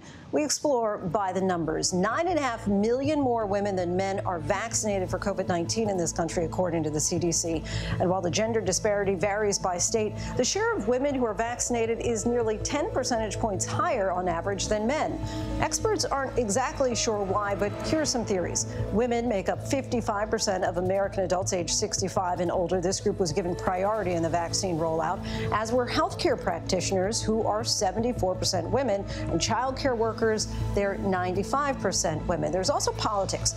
29% of Republicans said that they would definitely not get the vaccine, compared to just 5% of Democrats, according to the Kaiser Family Foundation. Women are more likely to be Democrats or lean Democratic. And finally, some researchers say that men who conform to so-called traditional masculine norms, the idea that men should be tough and self-reliant, could be more likely to reject the vaccine. And we still have lots to get to here on Prime tonight. Harrison Ford injured while filming Indiana Jones 5, how he's doing tonight, and why alcohol is being banned during the upcoming Olympic Games. But first, a look at our top trending stories on abcnews.com.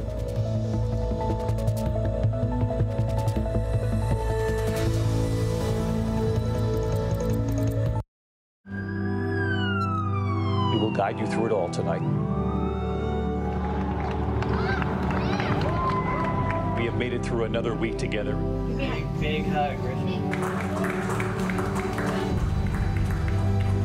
We tell all our patients how much they're loved. We hold their hands. David, we're showing our love and support for all the ICU staff. They're the heroes in this.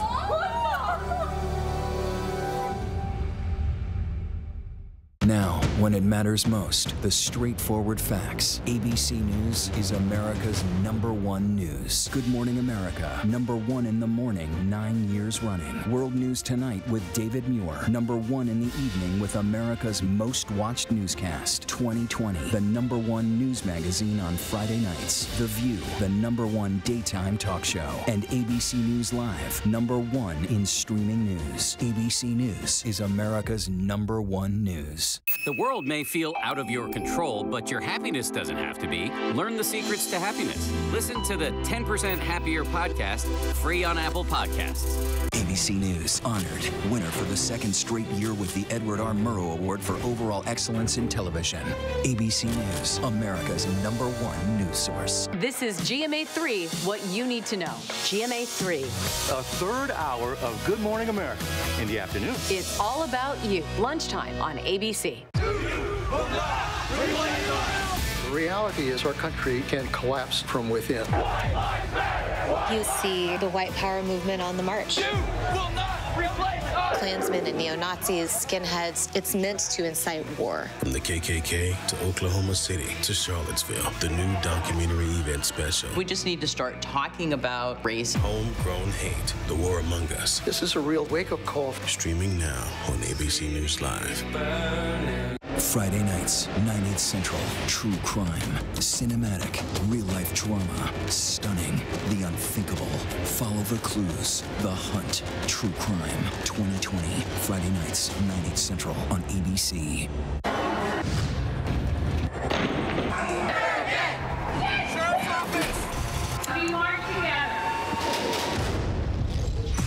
The most powerful stories of our time, anytime. Nightline.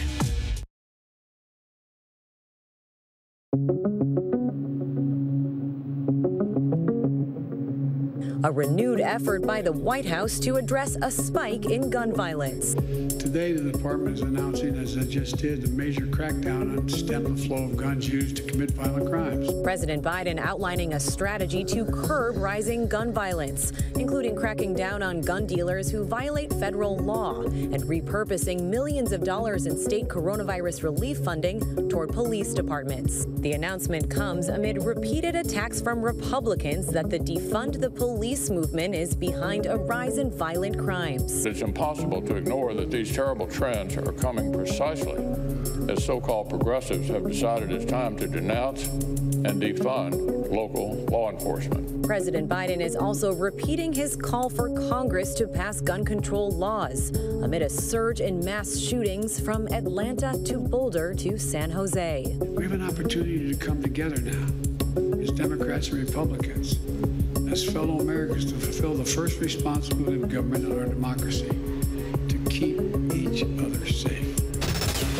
Vice President Kamala Harris will visit El Paso, Texas Friday in her first trip to the U.S.-Mexico border since taking office. On Friday, she'll visit El Paso, Texas with Homeland Security Secretary Alejandro Mayorkas. She's heading the administration's efforts to curb the influx of migrants. She's visited Guatemala and Mexico and will now visit the U.S. border. The wildfire emergency, at least 50 large fires burning in 11 states.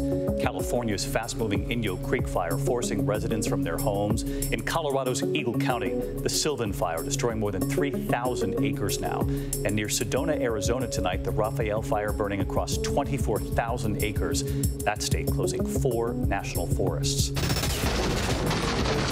He can outrun a boulder and crack a whip, but Harrison Ford proved he gets injured like the rest of us, this time while filming Indiana Jones 5. The 78-year-old hurt his shoulder while rehearsing a fight scene.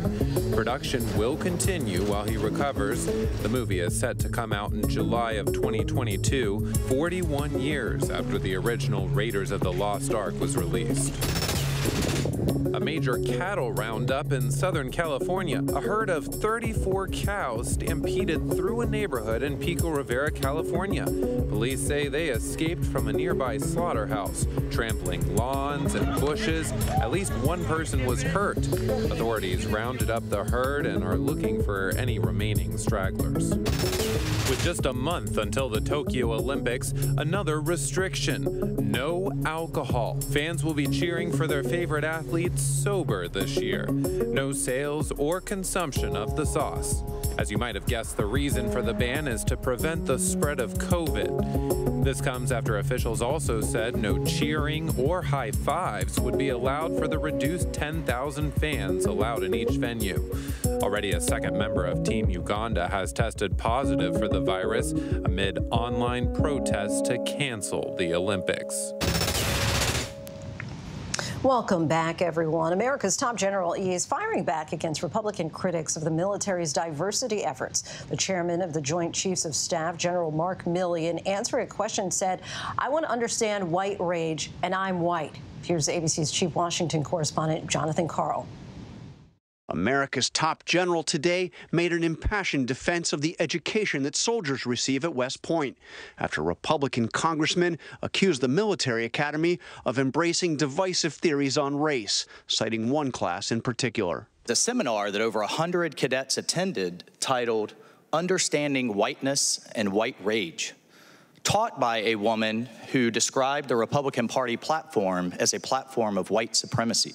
This is going on at West Point as we speak, to our future military leaders. I do think it's important, actually, for those of us in uniform to be open-minded and be widely read. And the United States Military Academy is a university, and it is important that we train and we understand.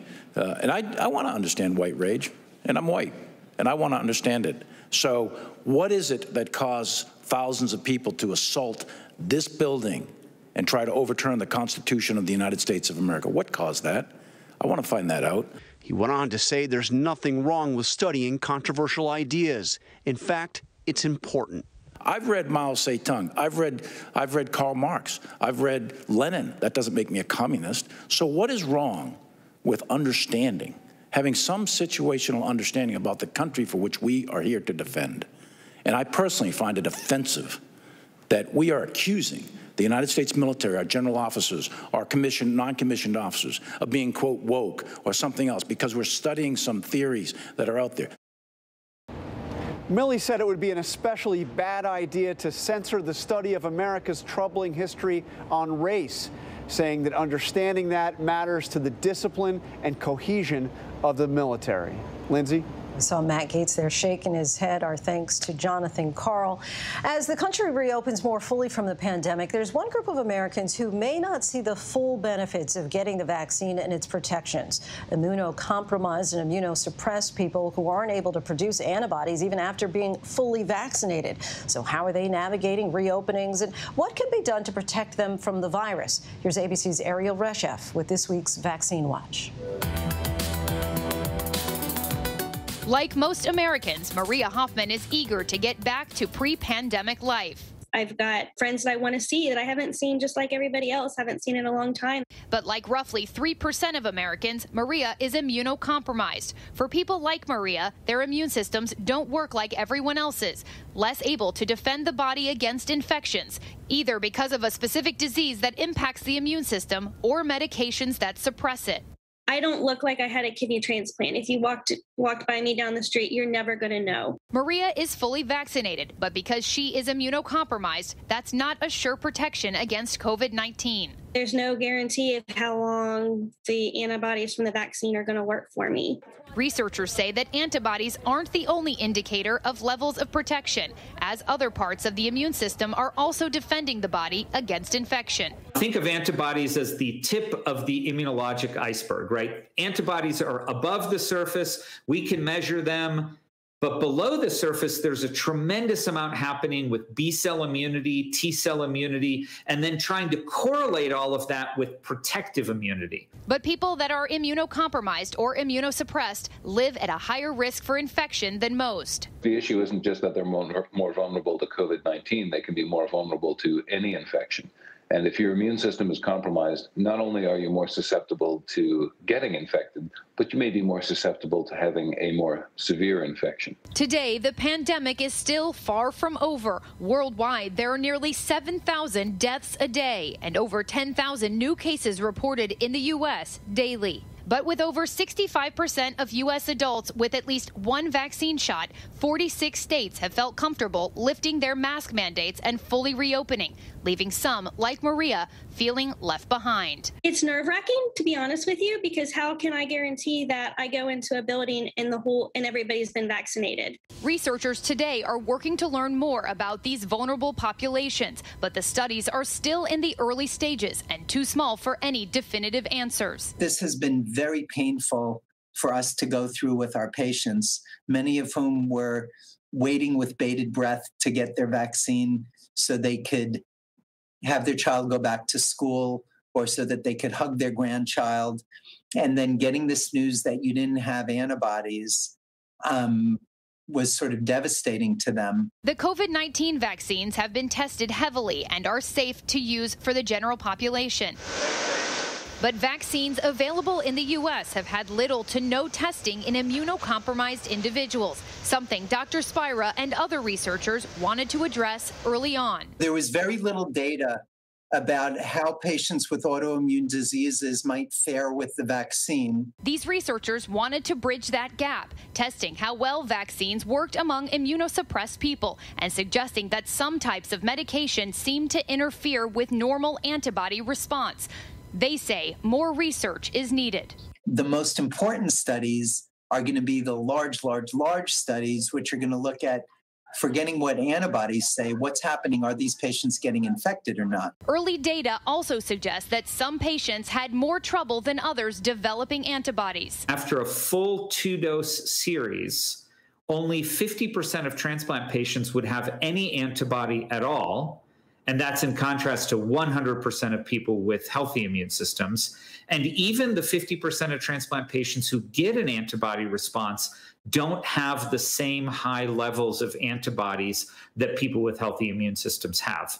But there has been good news. In a study published this month involving 30 transplant patients, many of those that had poor responses to the normal amount of COVID vaccine doses improved their antibody response after a third dose. Either they will need additional doses, higher doses, some modification to their immunosuppression during dosing, or there may be some people who we just cannot get a good immune response with any of these approaches. The CDC and FDA are not recommending extra doses of the vaccine for anyone, but they say the vaccines are safe for immunocompromised people.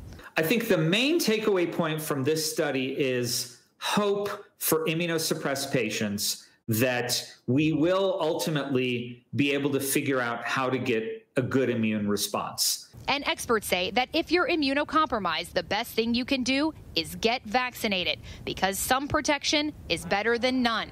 Researchers hope that further study will bring answers and an increased sense of safety for vulnerable communities. It just takes longer to understand the immune response in people with compromised immune systems versus what we already know about the immune response in people with healthy immune systems. Though there's no timetable for those answers yet, they can't come soon enough. You still need to act like the person standing next to you has something, that you don't know about.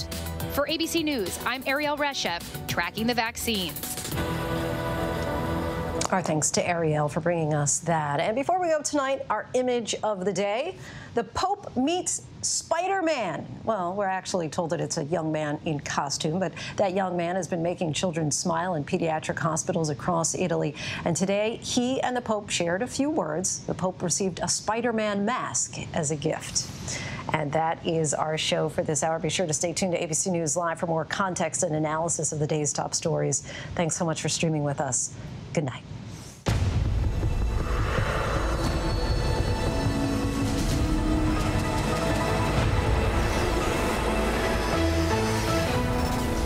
Coming up in the next hour, we are staying on top of a few things. He was a software pioneer turned international fugitive, and tonight John McAfee is dead. What he was accused of in the days leading up to his body being discovered in a Spanish jail.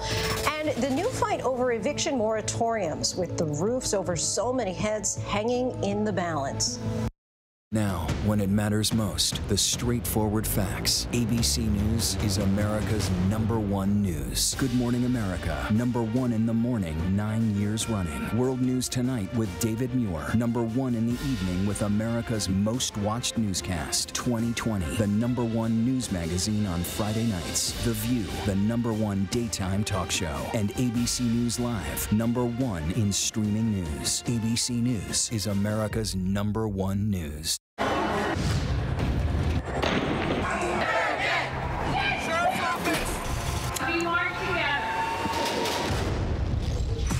The most powerful stories of our time, anytime. Nightline. Friday nights, 9/8 Central. True crime, cinematic, real-life drama, stunning, the unthinkable. Follow the clues. The Hunt. True crime. 2020. Friday nights, 9/8 Central on ABC. The reality is our country can collapse from within. You see the white power movement on the march. Klansmen and neo-Nazis, skinheads, it's meant to incite war. From the KKK to Oklahoma City to Charlottesville, the new documentary event special. We just need to start talking about race. Homegrown Hate, The War Among Us. This is a real wake-up call. Streaming now on ABC News Live. Good evening, everyone. I'm Lindsay Davis. Thanks so much for streaming with us. We are monitoring several developments here at ABC News at this hour. 5 people were hospitalized with non-life-threatening injuries after a pedestrian bridge collapsed onto a busy Washington, D.C. highway. Images following the collapse show a truck crushed under the bridge, which appeared to have completely detached from a staircase and platform. Metal fencing and other debris covered one of the main highways in the city.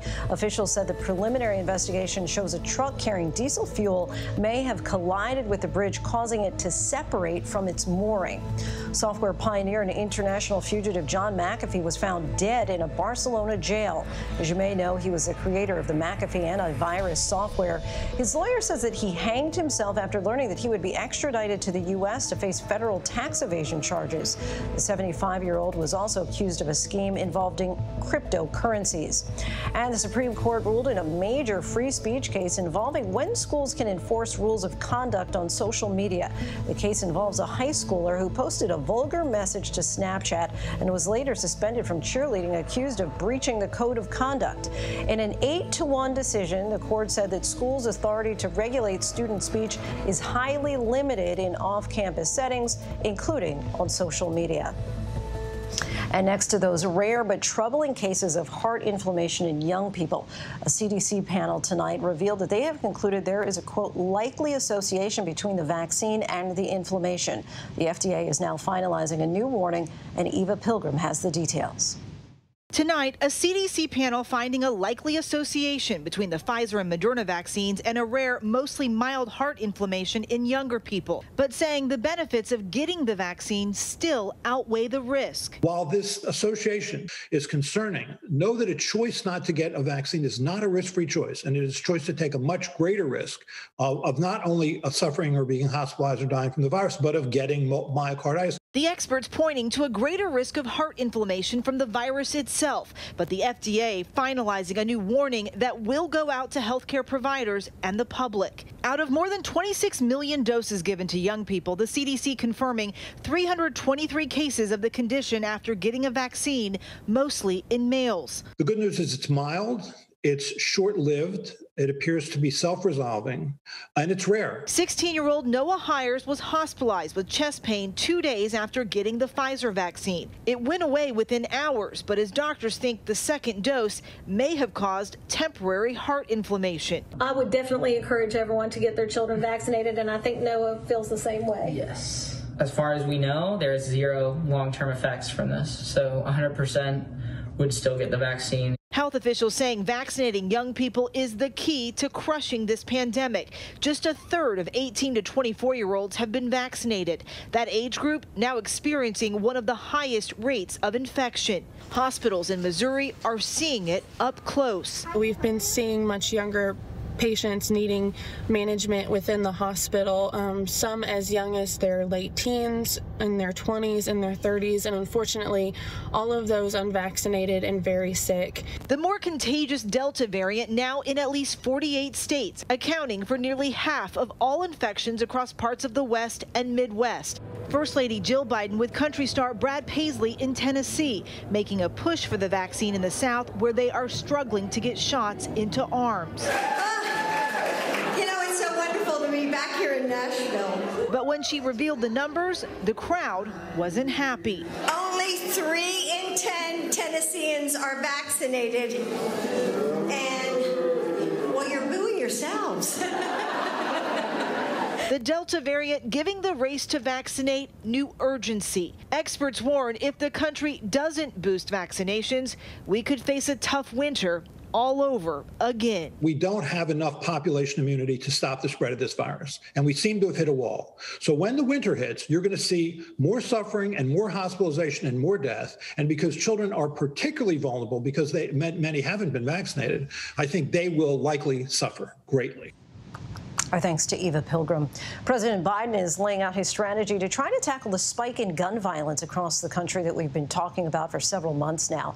The announcement comes as he faces criticism over rising murder rates, and Congress continues to debate a comprehensive police reform bill. ABC's Elizabeth Schulze has the details. A renewed effort by the White House to address a spike in gun violence. Today, the department is announcing, as it just did, a major crackdown on stem the flow of guns used to commit violent crimes. President Biden outlining a strategy to curb rising gun violence, including cracking down on gun dealers who violate federal law and repurposing millions of dollars in state coronavirus relief funding toward police departments. The announcement comes amid repeated attacks from Republicans that the defund the police movement is behind a rise in violent crimes. It's impossible to ignore that these terrible trends are coming precisely as so-called progressives have decided it's time to denounce and defund local law enforcement. President Biden is also repeating his call for Congress to pass gun control laws amid a surge in mass shootings from Atlanta to Boulder to San Jose. We have an opportunity to come together now as Democrats and Republicans, as fellow Americans, to fulfill the first responsibility of government on our democracy, to keep each other safe. Enough Police department data shows it's mostly gun-related crimes on the rise. In 7 out of the 10 largest cities in the U.S. in the past year, murder rates are up. Shooting incidents have increased 64% this year in New York, 51% in Los Angeles. But in many big cities, crimes like robbery and burglary are actually down in the past year. So the reality is there's more guns on the street. You have a really divided, angry population right now. The pandemic was over, and there's just a lot of people out of work. So the stressor factors are pushing these numbers up. Our thanks to Elizabeth. And for more reaction to President Biden's announcement, we're joined now by Baton Rouge, Louisiana Mayor Sharon Weston Broome. Thanks so much for joining us tonight, Mayor Broome. Thank you, Lindsay. Now, your city, Baton Rouge, has seen just a 1% increase, but an increase nonetheless in violent crime during the pandemic. That's after crime had actually been trending down since 2017. What impact could the president's plan have on your community in particular? Well, we applaud the president for taking this initiative with his community intervention plan to help us with violent crimes here in our community. I believe it will help us continue to stand up some of our community-based approaches to addressing crime, such as our Safe, Hopeful, and Healthy initiative. And your police chief served on a roundtable with President Biden's team to address crime. What did he want the administration to know about what works or maybe doesn't work in Baton Rouge? I believe Chief Paul was there certainly to give voice not only to his efforts, strategic efforts in law enforcement, but to talk about the collaboration that he has implemented with the community, with our community-based approaches, such as addressing issues in our with school intervention and as well as making sure that we are integrating the community into our public safety equation. What do you feel that you need most from the federal government in your fight against violent crime? Well, this is certainly a great start. The recognition, the fact that we have various philanthropic efforts that will be assisting us, as well as the ability to use some of our American Rescue dollars towards addressing crime. We've already started by using some of our CARES dollars at the end of last year to do intervention efforts through our community. So as a mayor, I certainly greatly appreciate the president's initiative, and we're glad to be a part of this collaborative. Just want to follow up on that because you said it's a great start. Where would you like to see it go ultimately? Well, it's all about data.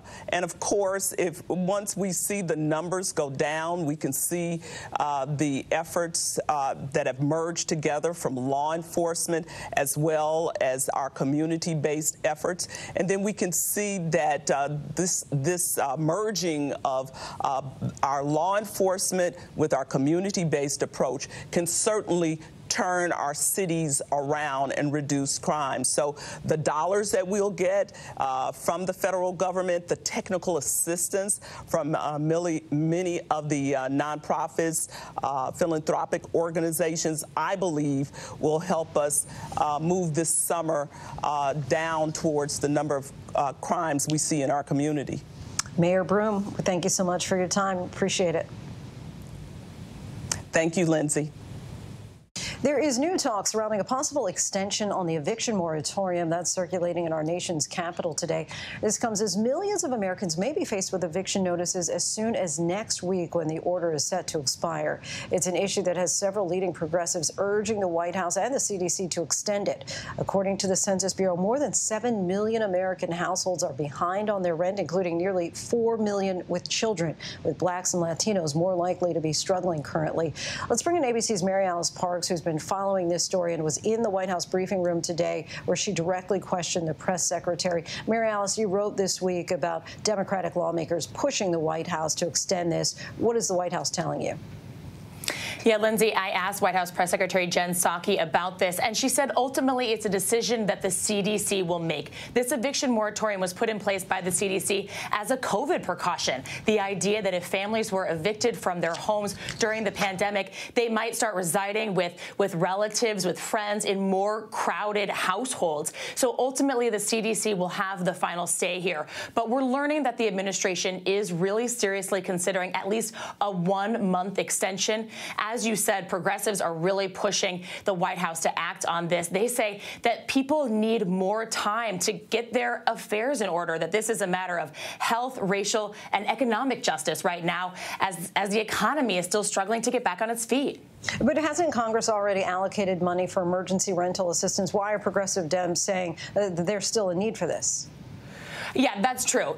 Over $40 billion, in fact, has already been allocated in those recent COVID relief packages. But experts say it just took a lot of time for cities and states to set up programs to get that money to the renters that need it most. I talked to the legal aid services that work on housing here in D.C., for example, and they told me that they've had 20,000 applicants for that emergency rental assistance, but only about 2,000 applications have been processed. So there's 18,000 households that are still waiting to hear if they're going to get some of that emergency funding. So again, the letter from progressives, from Democrats said, just give everyone more time. It's in everyone's interest if more of that money from Congress gets to the renters who need it, who can pay back the landlords who also need it. And what's the latest on the court cases challenging the moratorium? Yeah, there's a group of realtors from Alabama that went to court that said the CDC just didn't have jurisdiction here. They were out ahead of their skis. They didn't have a right to be doing this and putting these kind of eviction moratoriums in place.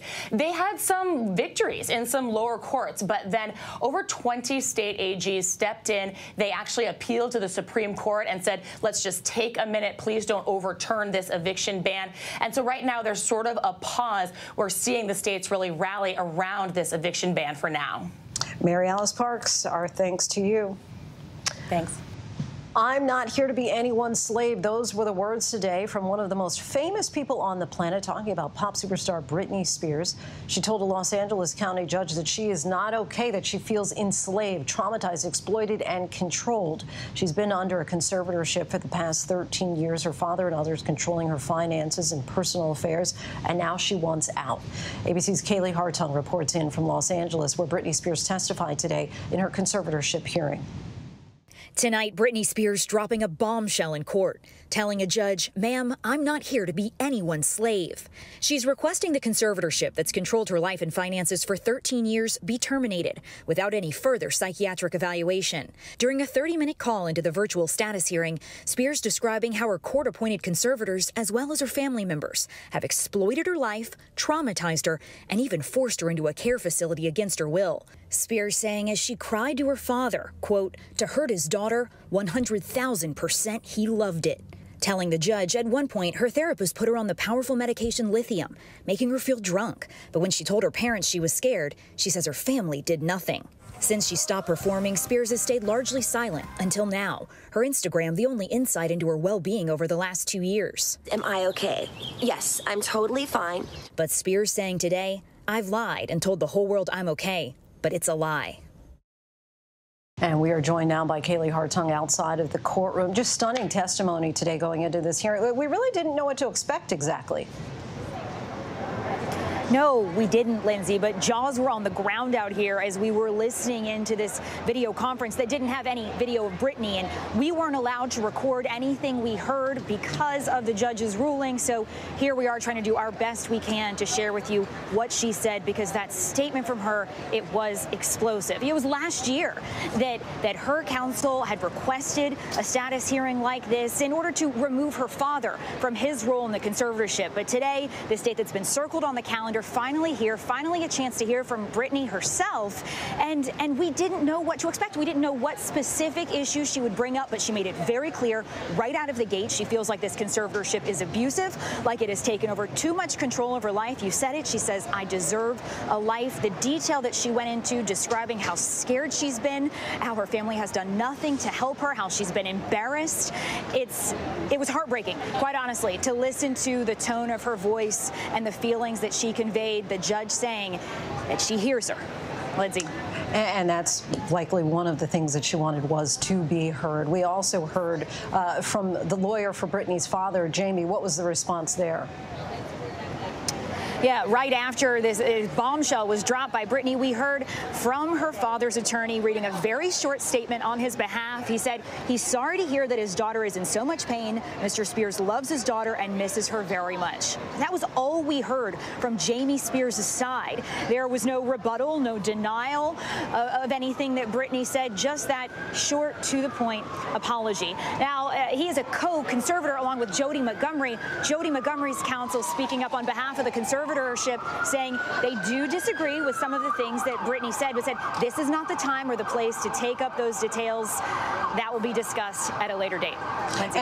And Britney Spears has now made it very clear that she does not want to be a part of this conservatorship. So what happens next?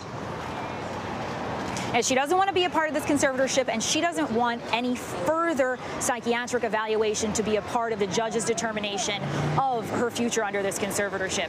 So quite honestly, Lindsay, it's unclear what happens next. There was a lot of discussion of dates that need to be put on the calendar for the next hearing and the next and the next. It seems like this is just the beginning of a long process. This has already been 13 years of Britney Spears' life under the control of this conservatorship.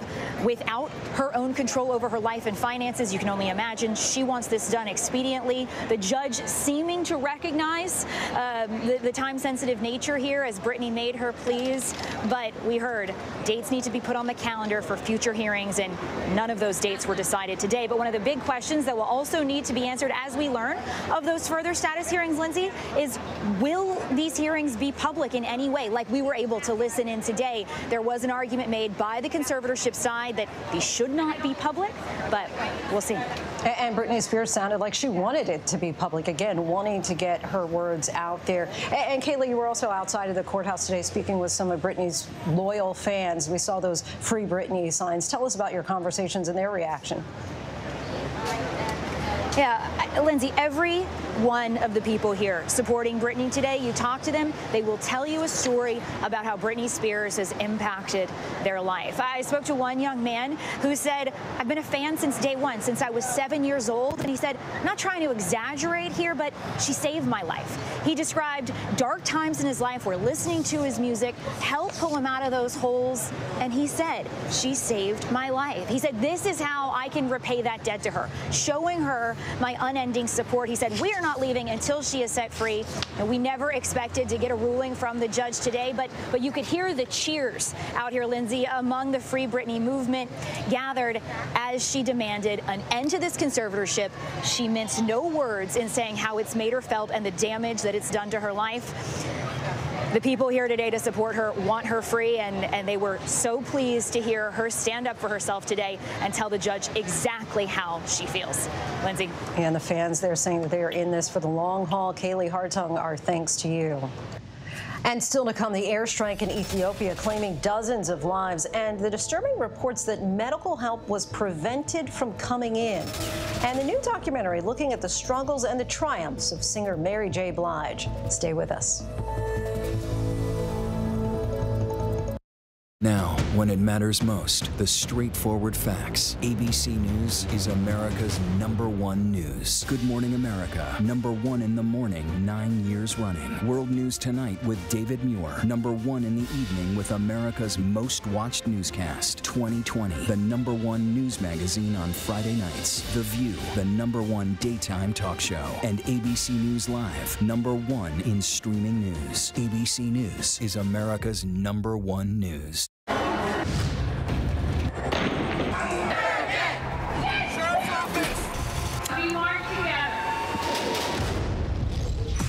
The most powerful stories of our time, anytime. Nightline. Friday nights, 9/8 Central. True crime, cinematic, real-life drama, stunning, the unthinkable. Follow the clues. The Hunt. True crime. 2020. Friday nights, 9/8 Central on ABC. Admit it. These days, what you need to know seems to change just about every day. What is it that you really want to know, need to know? To help you not just get through your day, but to make the most of it. Feel smarter. Feel better. Feel happier. Well, how about a third hour of Good Morning America in the afternoon? GMA 3, what you need to know. Lunchtime at 1 Eastern, 12 Central and Pacific on ABC. It's all about you. I know what happened, and I'm not guilty. Why the fascination with criminal trials? Figure out what's really out there. She revealed she had murdered his family. I know in my heart they did this. It's the time of suspicion. The ending's really tough. You don't know whether truth is going to be difficult to find unless you try to find it.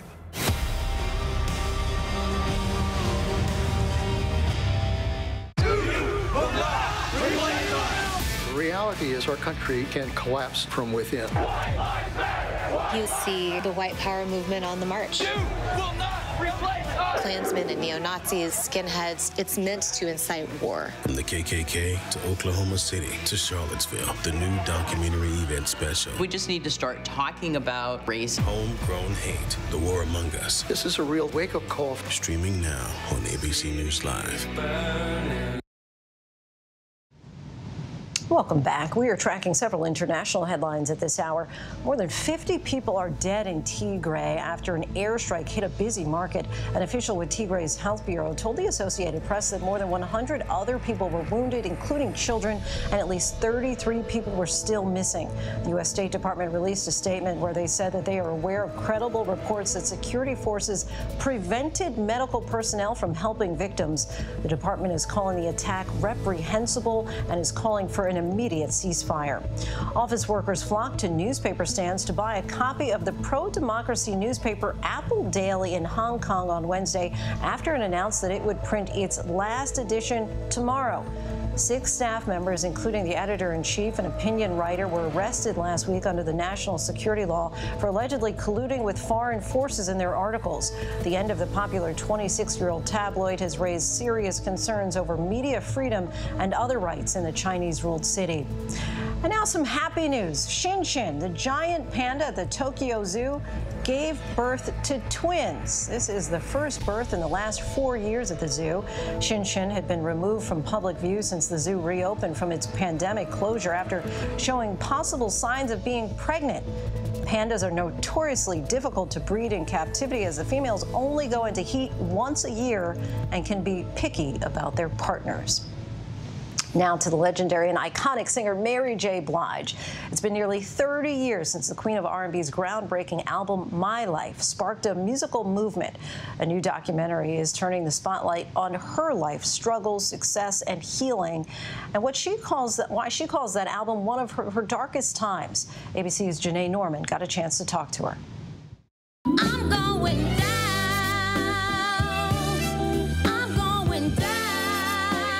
It's the album that sparked a movement, My Life by Mary J. Blige. Sleep don't come easy. And nearly 3 decades later, the queen of hip-hop and R&B is looking back in a new documentary on Amazon, Mary J. Blige, My Life. My Life is probably my darkest album, at one of the darkest times I've had. Why do you think that album still resonates with so many people all these years later? Because so many people are still hurting. A lot of people can relate to another person going through it, and you could feel it in the music. Is there a song on the album that you could listen to on repeat? The whole album I can listen to, but I can't listen to it on repeat because it's just, at some point I will start crying. Now, not because I'm sad, because I made it out of that. I made it. I could have, yeah. The triumph of it all is I'm alive to feel it. Like I'm no longer dying. Her sophomore release catapulted to the charts in 1994 and has reigned supreme as one of Rolling Stone's top 500 greatest albums of all time. This album was an anthem for so many people, but particularly for women struggling in relationships with family, through trauma, personal struggles. What does it mean to you to have it received that way? We're celebrating it from a positive perspective now. We're not crying and dying. You know, we're telling the story about how heavy and dark life was then. But it's a celebration because we're here, because, you know, I didn't want to live when I was doing it. You know, I just got to always credit God for, you know, using me the way he did and allowing me to be a vessel to help women heal. Mary looks back on that road to healing, once paved by her past depression and suicidal thoughts. There's this scene in the documentary where you are listening to part of the album and you break down crying. Talk to me about what was going through your mind then. Just all the pain that I suffered. Ooh, excuse me. Just all the pain. Why is all this happening to me? And just the pain of that alone is what I was dealing with. Just why? Why do I have to suffer so much? I'm sorry. Just painful, painful hating yourself, painful not loving yourself. I just was bouncing, trying to survive, singing for my life, literally. And her musical success, a testament to her journey to self-love and survival.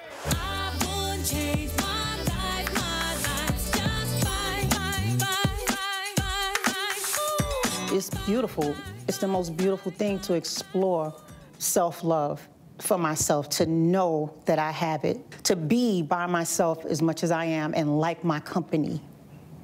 It is amazing. I'm still in the healing process, but the heaviness of it is gone. Fill in the blank for me. Today, Mary J. Blige is strong. Can hear that strength there. Our thanks to Janae for that.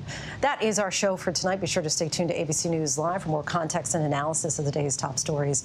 I'm Lindsay Davis. Thanks so much for streaming with us. Have a great night.